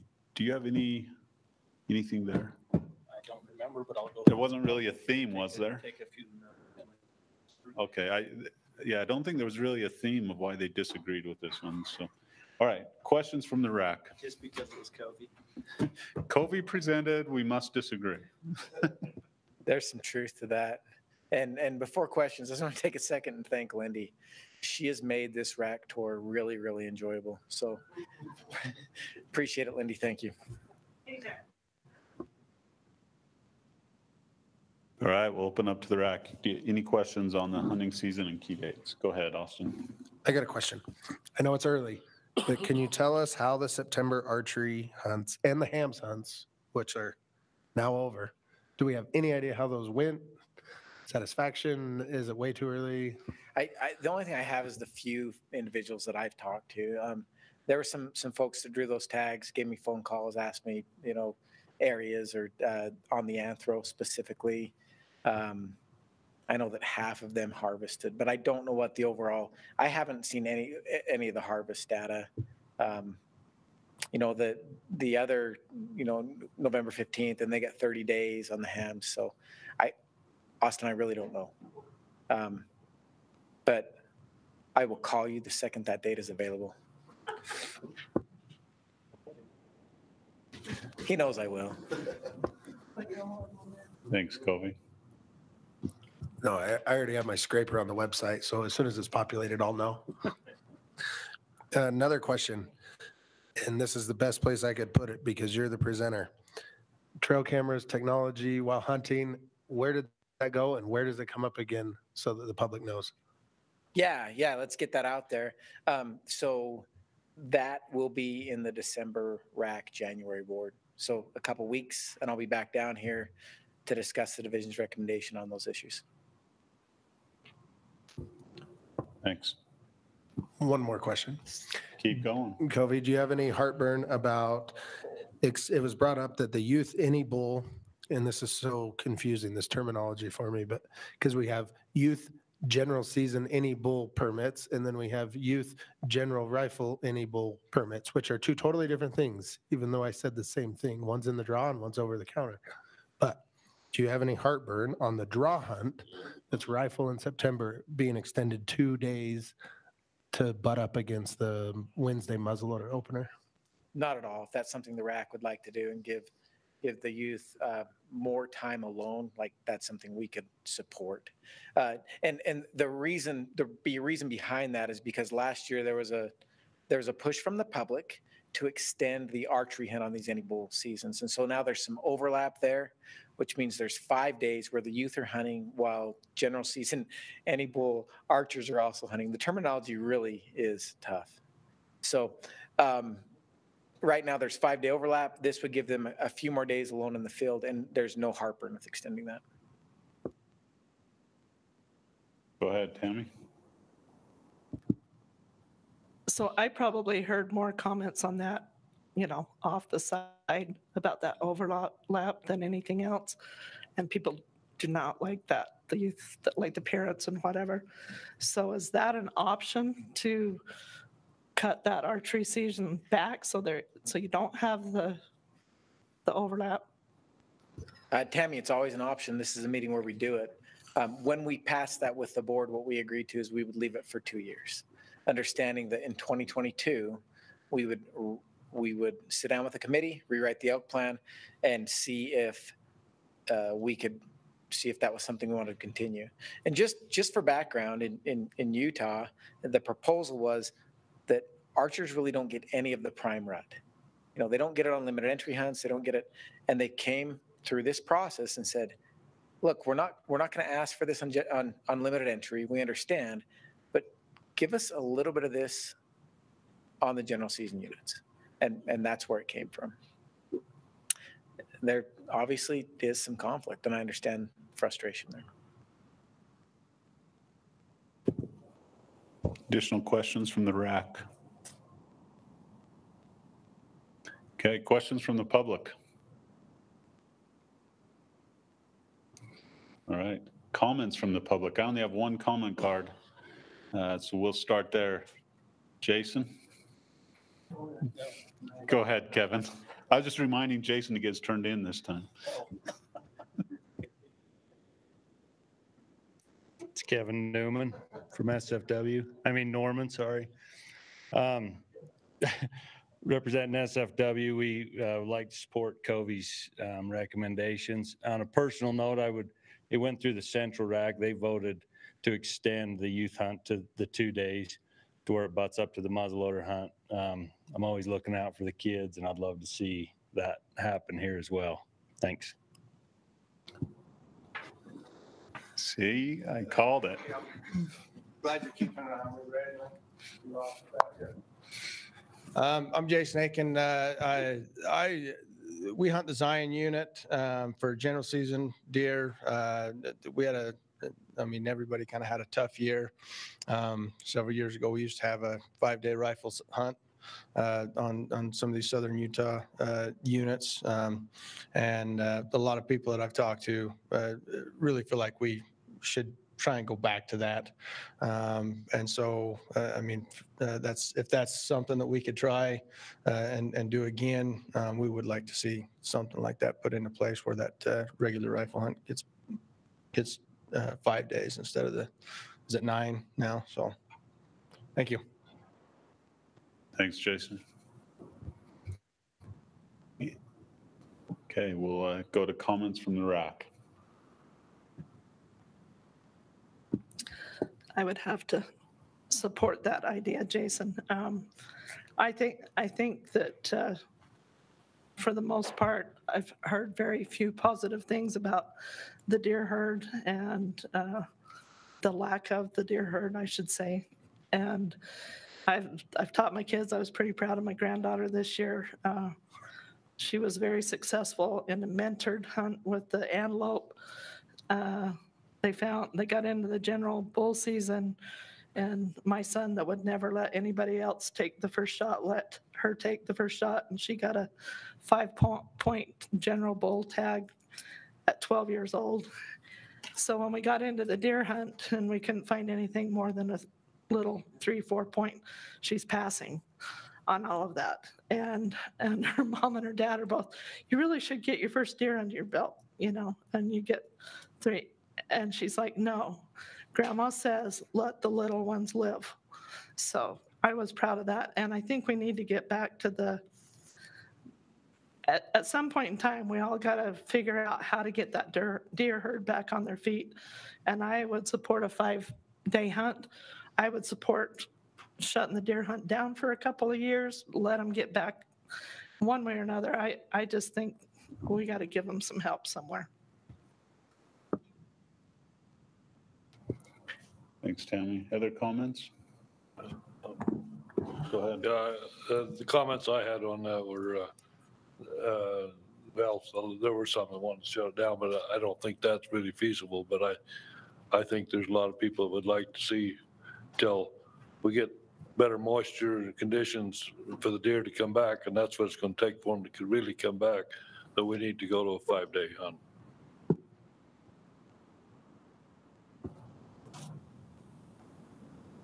Any other comments? I could see you just chomping over there, Riley.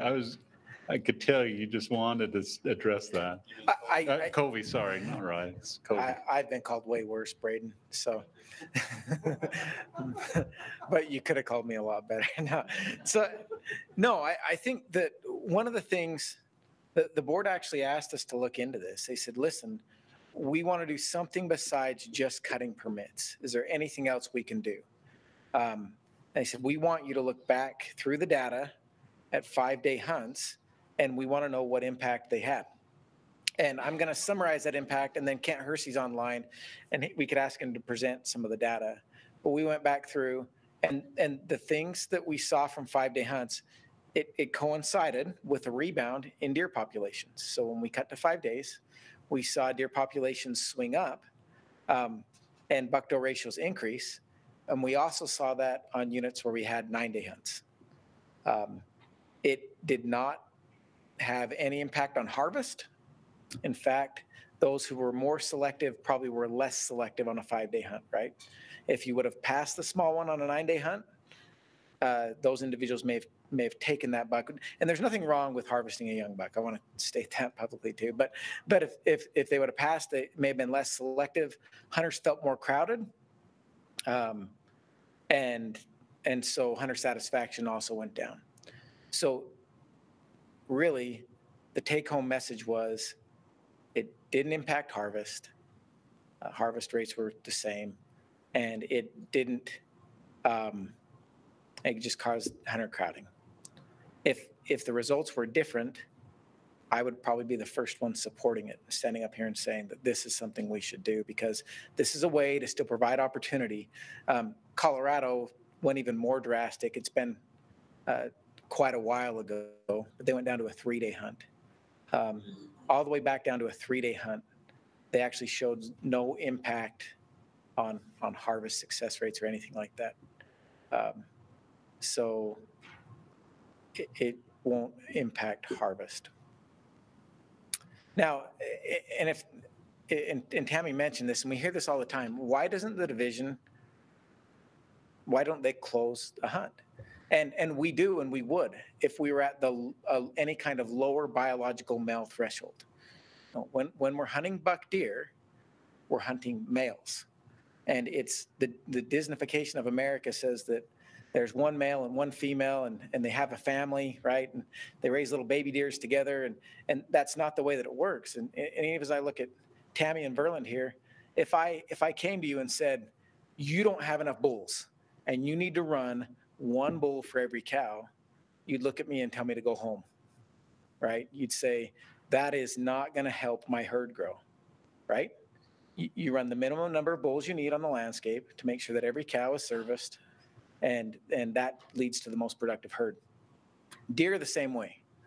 Deer populations are struggling especially on the southern end of the state, right? We know that. And we haven't hit a biological threshold of where every doe doesn't have the chance to be pregnant, right? And so we're not negatively impacting any populations through hunting. And we've adjusted permits to make sure that we're meeting the buck-doe ratios that we've agreed to in the plan. So I hope that provides some context as to why we bring the recommendations we bring. We do care. We are doing things to help mule deer populations. We've had aggressive predator control. We've done more habitat work than any state in the West. We have installed guzzlers everywhere we can expand habitat, and we'll continue to do this. But the idea that closing the hunt will help herds is it's not accurate. It's like running 100 bulls per 100 cows. Okay, I'm going to comment because now I mentioned. So I don't think that that's anybody's proposal to do one bull or one buck per female. I do have to say, being in this business for a really long time, both hunting and running cattle. There's a huge difference in forage, in pressure, and whatever else. So like when we're running cattle, we call it running cattle. We don't literally run cattle, right? You put them in a pasture, you make sure they got plenty of feed and water, you leave those suckers alone. If you run cattle, they're losing weight, they're feeling the pressure, they're not catching. So I think that the sheer pressure on wildlife in general, but specifically the deer herds, and I just say, I'm not a biologist, but I've learned this from the ground up, right? The School of Hard Knocks. Wherever there seems to be elk, the deer herds, they just don't seem to be in the same places. Same way with the horses. Wherever the horses are, they're running everything else off, right? The antelope don't seem to be bothered by the horses. They can kind of handle I don't know, maybe just because they run faster, but just being on the ground every day and out here and just observing this kind of stuff, it just seems to me like we have way too much pressure. And I don't know if it's the hunt seasons are just never ending. I mean, they're just back-to-back hunt seasons year round. Pressure just in general. I don't care about the harvest end of that. I just assume not get one unless it's a wall hanger, and then I'm going to be the first one pulling the trigger. But anyway, that's just my snide remarks.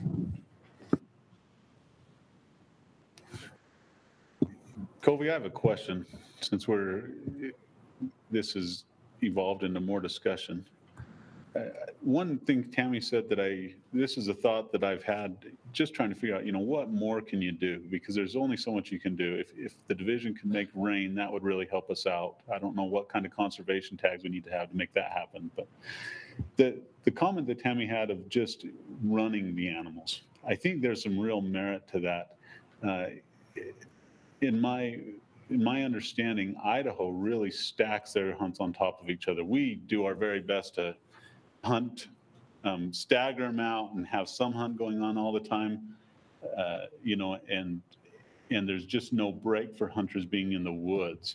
And so whether you're hunting deer, you're hunting elk, you're still spooking the deer. Have we looked at that at all, if we could provide a break there? Now, the comment I would have is I think it's just getting more unrealistic. As the population in Utah increases, people move to Utah to recreate outdoors. And, I'm sure I can speak for everyone in here. When you're out hunting, I'm running into more guys out recreating than I'm even running into other hunters. So I don't know that we solve it by stacking up the hunts on top of each other, having the deer and the elk and everything being hunted at one time so they get a break in between. But just kind of curious to hear your thoughts. I think that both of those are very fair points, right? Everything in deer is related to body condition, what's related to nutrition and energy expenditure, right? And Braden, I think I agree with you in that if we were the only predator on the landscape for deer, we may be able to have more of an effect than we think. But, we're not the only predator on the landscape, first of all, right? These animals were born with eyes on the side of their head and flat teeth. They're looking out, everything's trying to eat them, right? And so there are other predators on the landscape that are pushing them around all the time besides just hunters. The other thing is, and you mentioned this as well, Braden, is that a lot of our BLM ground, our forest ground, they're all multiple use. Hunting is just one use on that ground, and the other uses are becoming more and more active on the landscape. And so we could look at some of this, and I'm not saying that it's a bad idea that we shouldn't, and we probably can't have the impact we want to have just by reducing seasons or timing. It's bigger than this. It's bigger than just hunters on the landscape. Kevin, you have something to add to that? Well, I was just going to ask Chuck and Dan, do you have round numbers on visitation on our public lands locally?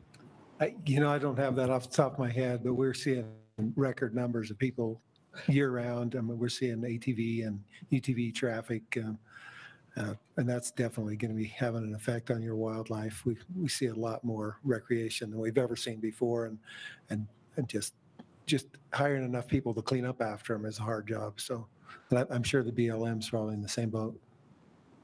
Yeah, we're in the same boat too.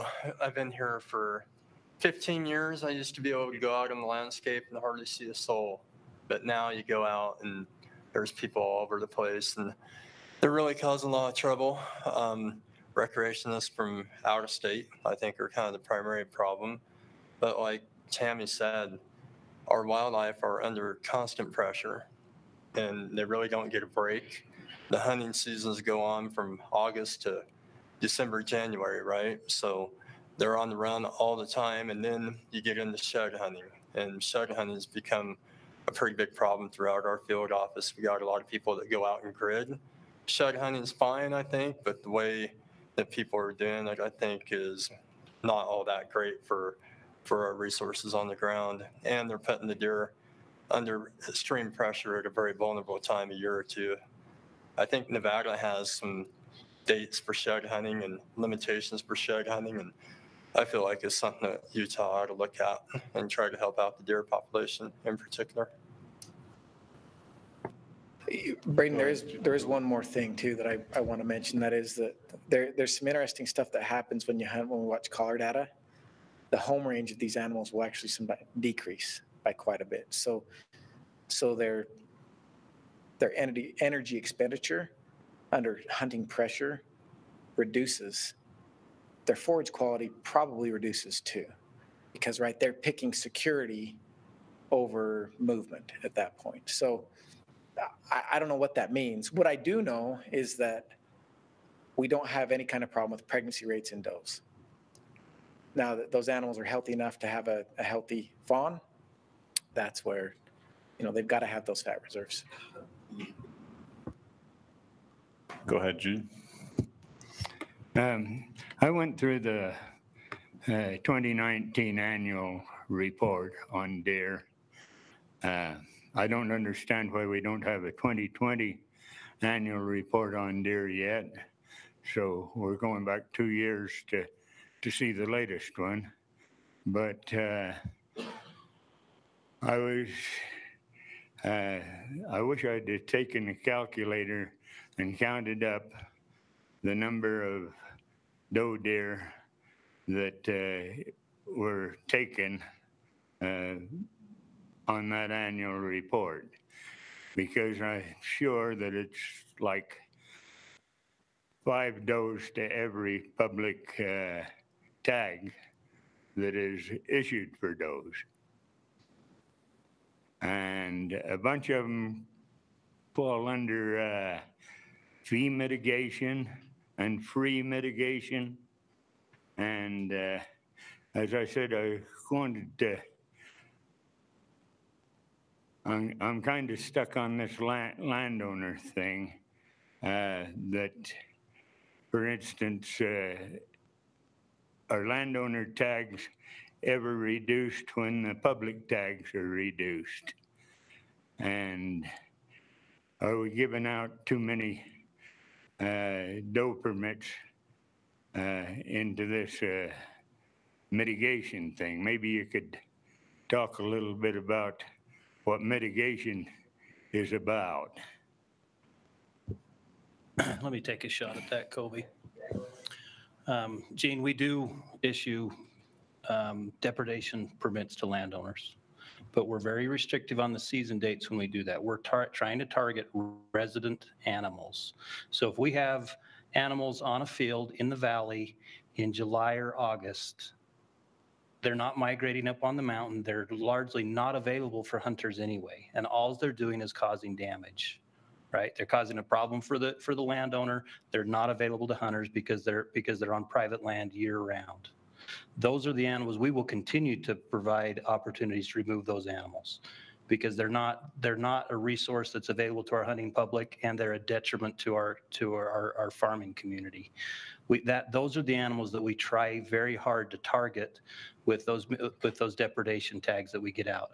We try very hard once the migratory deer start to come down off the mountain onto the fields, we try to shut off issuing those depredation tags and limit those season dates so that we're specifically not to target the deer that are available to the public during the hunting season. So it's a balance, but we try hard to do that. We are issuing doe tags, but it's to try to target resident deer that are living on farming land year round. Hopefully that helps. It helps a little, but two things I'd like to see is that that information is out where the public can view it, that they know how many deer are going where, that every tag issued is accounted for. And the other thing is that every opportunity to make these things available to the public is taken up, because I think that sometimes the public are getting the short end of this deal. Gene, those are both good points. Like, we want to make sure that the data is available and accessible. We work hard to do that, and we're continuing to work to provide better data. We're working right now on a big game database with the public interface that should be ready in a couple years that will hopefully do a better job at that. And couldn't agree more. When an animal can be taken by a public hunter, it's always more beneficial for us to do that. And we strive to do that, and we'll continue to do so. Thanks, Gene. I appreciate the comments. And I do really feel strongly that we have these meetings to discuss issues. We want to hear from the public, and we want to beat it up. We don't want to just run down the agenda items. So I appreciate it, even if we're taking a little bit longer. Any additional comments, or I guess any comments from the RAC on agenda item number 8, big game hunting dates and key dates? Okay, I'd entertain a motion.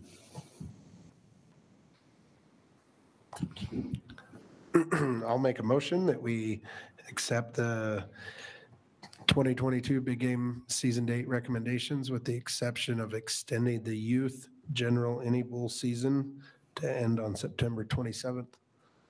Just 2 days. Thanks. We have a motion. Do we have a second? I'll second it. You know, if you typed with all 10 fingers, Ken. I am typing with all 10 fingers. But extend the youth, any bull draw hunts. 2 days. 2 days, ending on what day, Austin? It would end on September 27th.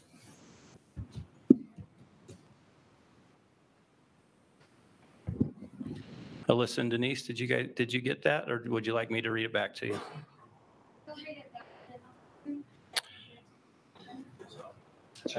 Chad seconded. So this is what I accept: the 2022 season dates, but extend the youth any bull draw hunts 2 days, ending on September 27th. Is that accurate, Austin? Okay.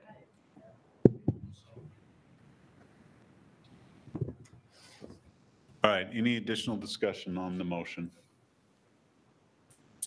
Doesn't really change it. That doesn't change any of the question. So the other hunts already overlap. Correct, yeah. Very little impact that way. Yeah, good question. Okay, let's go ahead and vote. All in favor? Chad? Aye. Aye. Passes unanimously.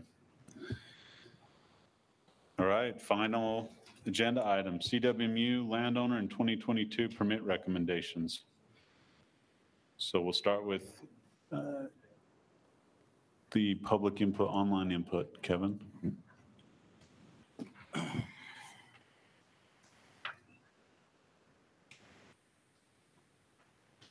gotta find it.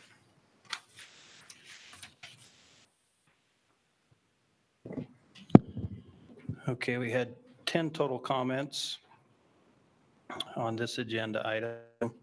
50% of those 10 neither agreed or disagreed. That one always baffles me. 20% strongly agreed, 20% strongly disagreed, and 10% somewhat disagreed. Good, we got some great direction. Great direction. All right, questions from the RAC.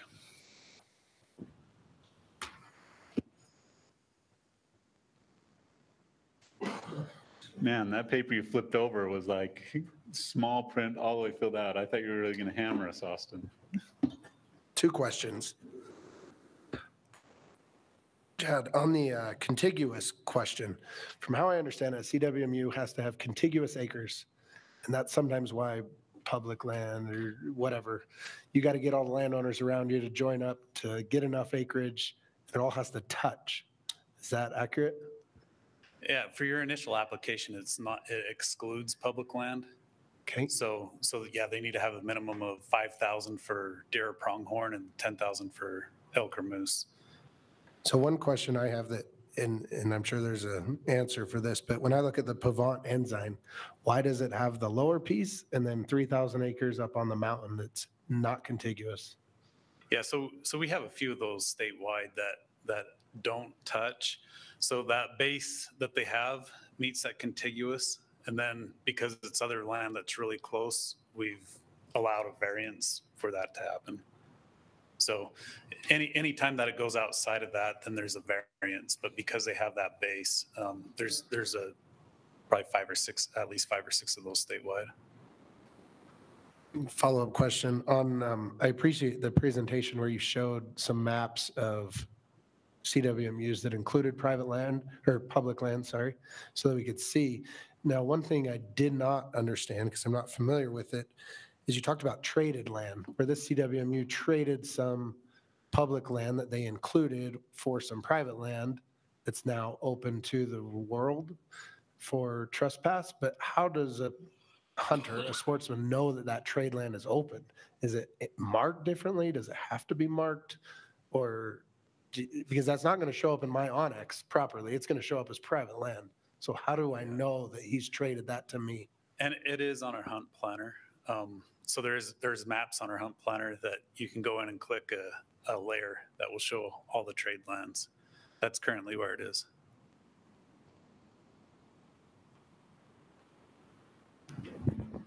Other questions? Go ahead, Gene. I'm not clear on what does the division get out of a permit that goes to the CWMU? What? So they do buy that permit. It's a voucher that's given to them. So we do get the voucher fee. Is that what you're asking? Probably what we get more than anything is landowner tolerance for the wildlife and an incentive for them to have wildlife on their land, where a lot of these places there wasn't that tolerance. They wanted the wildlife off of their land. If I'm an out-of-state hunter and deal with the CWMU and get a slot there, do I pay a state elk license? You pay a non-resident fee of buying that permit. And that's what the division gets out of it? Yeah. Okay. I just wanted to get that clear in my mind, because it's kind of hard to figure out how the division's getting anything for their elk. So Gene, in addition to to the tolerance, we also get public access to the private land. So those are the, tolerance, public access, those are the 2 main trade-offs that the public gets back from the CWMU. Go ahead, Bart.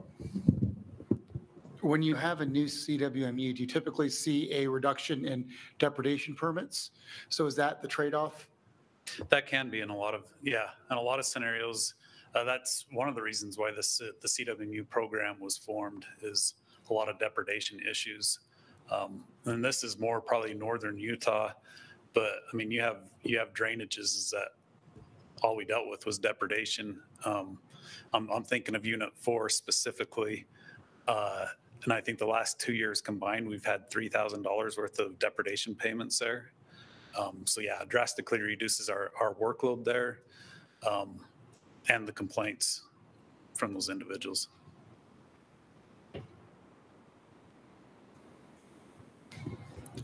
Any additional questions? Yeah, let me ask a quick question, and I think I know the answer, but on your depredation tags, aren't the majority of those irrigated farmland? Yeah, yep. So there's normally quite a big difference between what qualifies as a CWMU and irrigated farmland, right? Yeah, a lot of times CWMUs are a lot of rangeland. A lot of times too, they kind of have both. They'll have some of that. A little bit of both. Agriculture land in it too, yeah. So it can be both.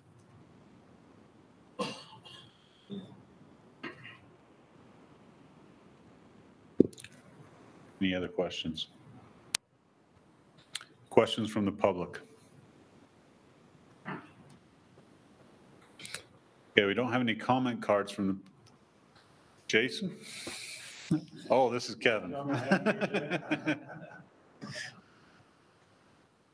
If there are any other comments, get a card up here. Again, we don't want you to feel like you didn't get your chance. So go ahead and stay up, Kevin.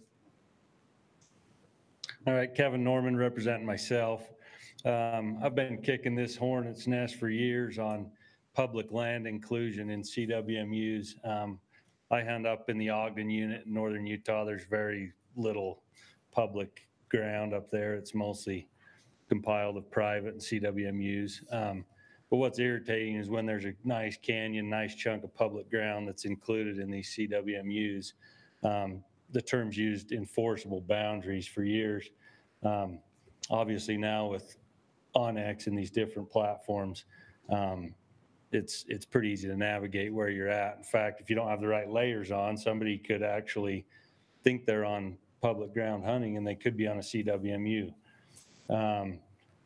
So it's a complex issue. I know it is. It can't totally be solved tonight. But I would ask that you start the ball rolling and looking at all these through whether it's a committee, how it's handled, I'm not sure, because it's gonna take some time to navigate through each individual CWMU. But I just hate to see our public ground, when there's limited access, be swallowed up in CWMUs. Thanks. Thanks, Kevin. The other comment card didn't want to address, but I may have a question for you. This is phrased like a question, but it's on a comment. So if you want to clarify, but the comment is, would it be possible to make more CWMU tags public to help move point holders through the system? So I think if it's a comment, we would like more public tags to move more people through the system. Is that fair? Okay. Thank you. Okay, comments from the RAC.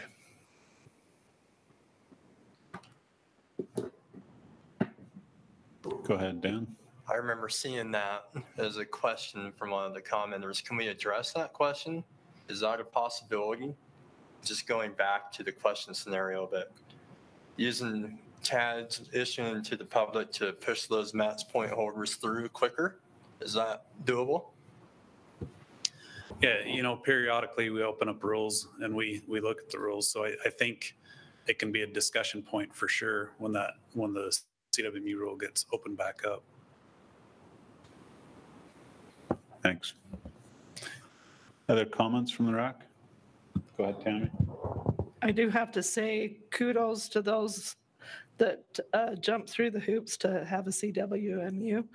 I haven't quite got brave enough to do that, but I know that there are definitely some hoops, and I really appreciate the division acknowledging private property and the historic value and current value of what it does for wildlife.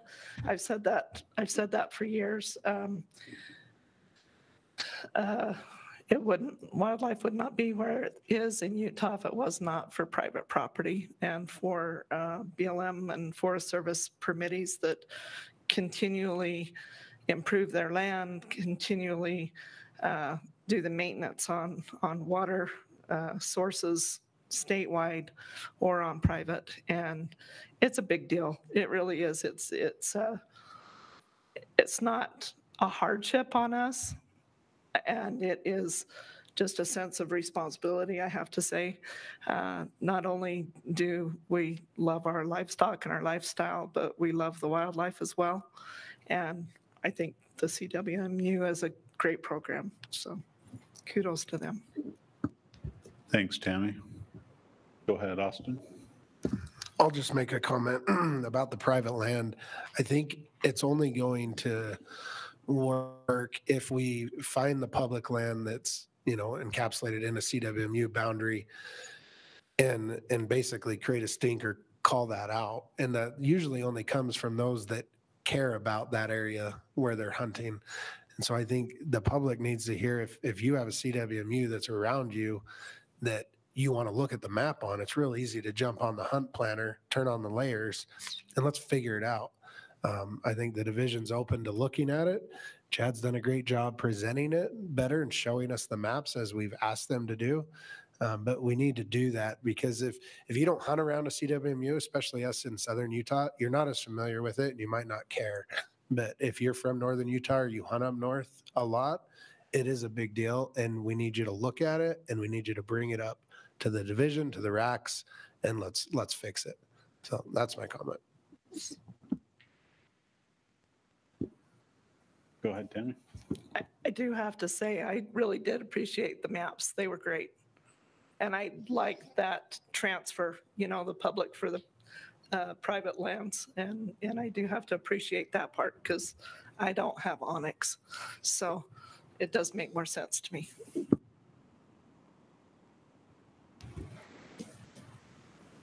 Any additional comments? If not, we'd entertain a motion.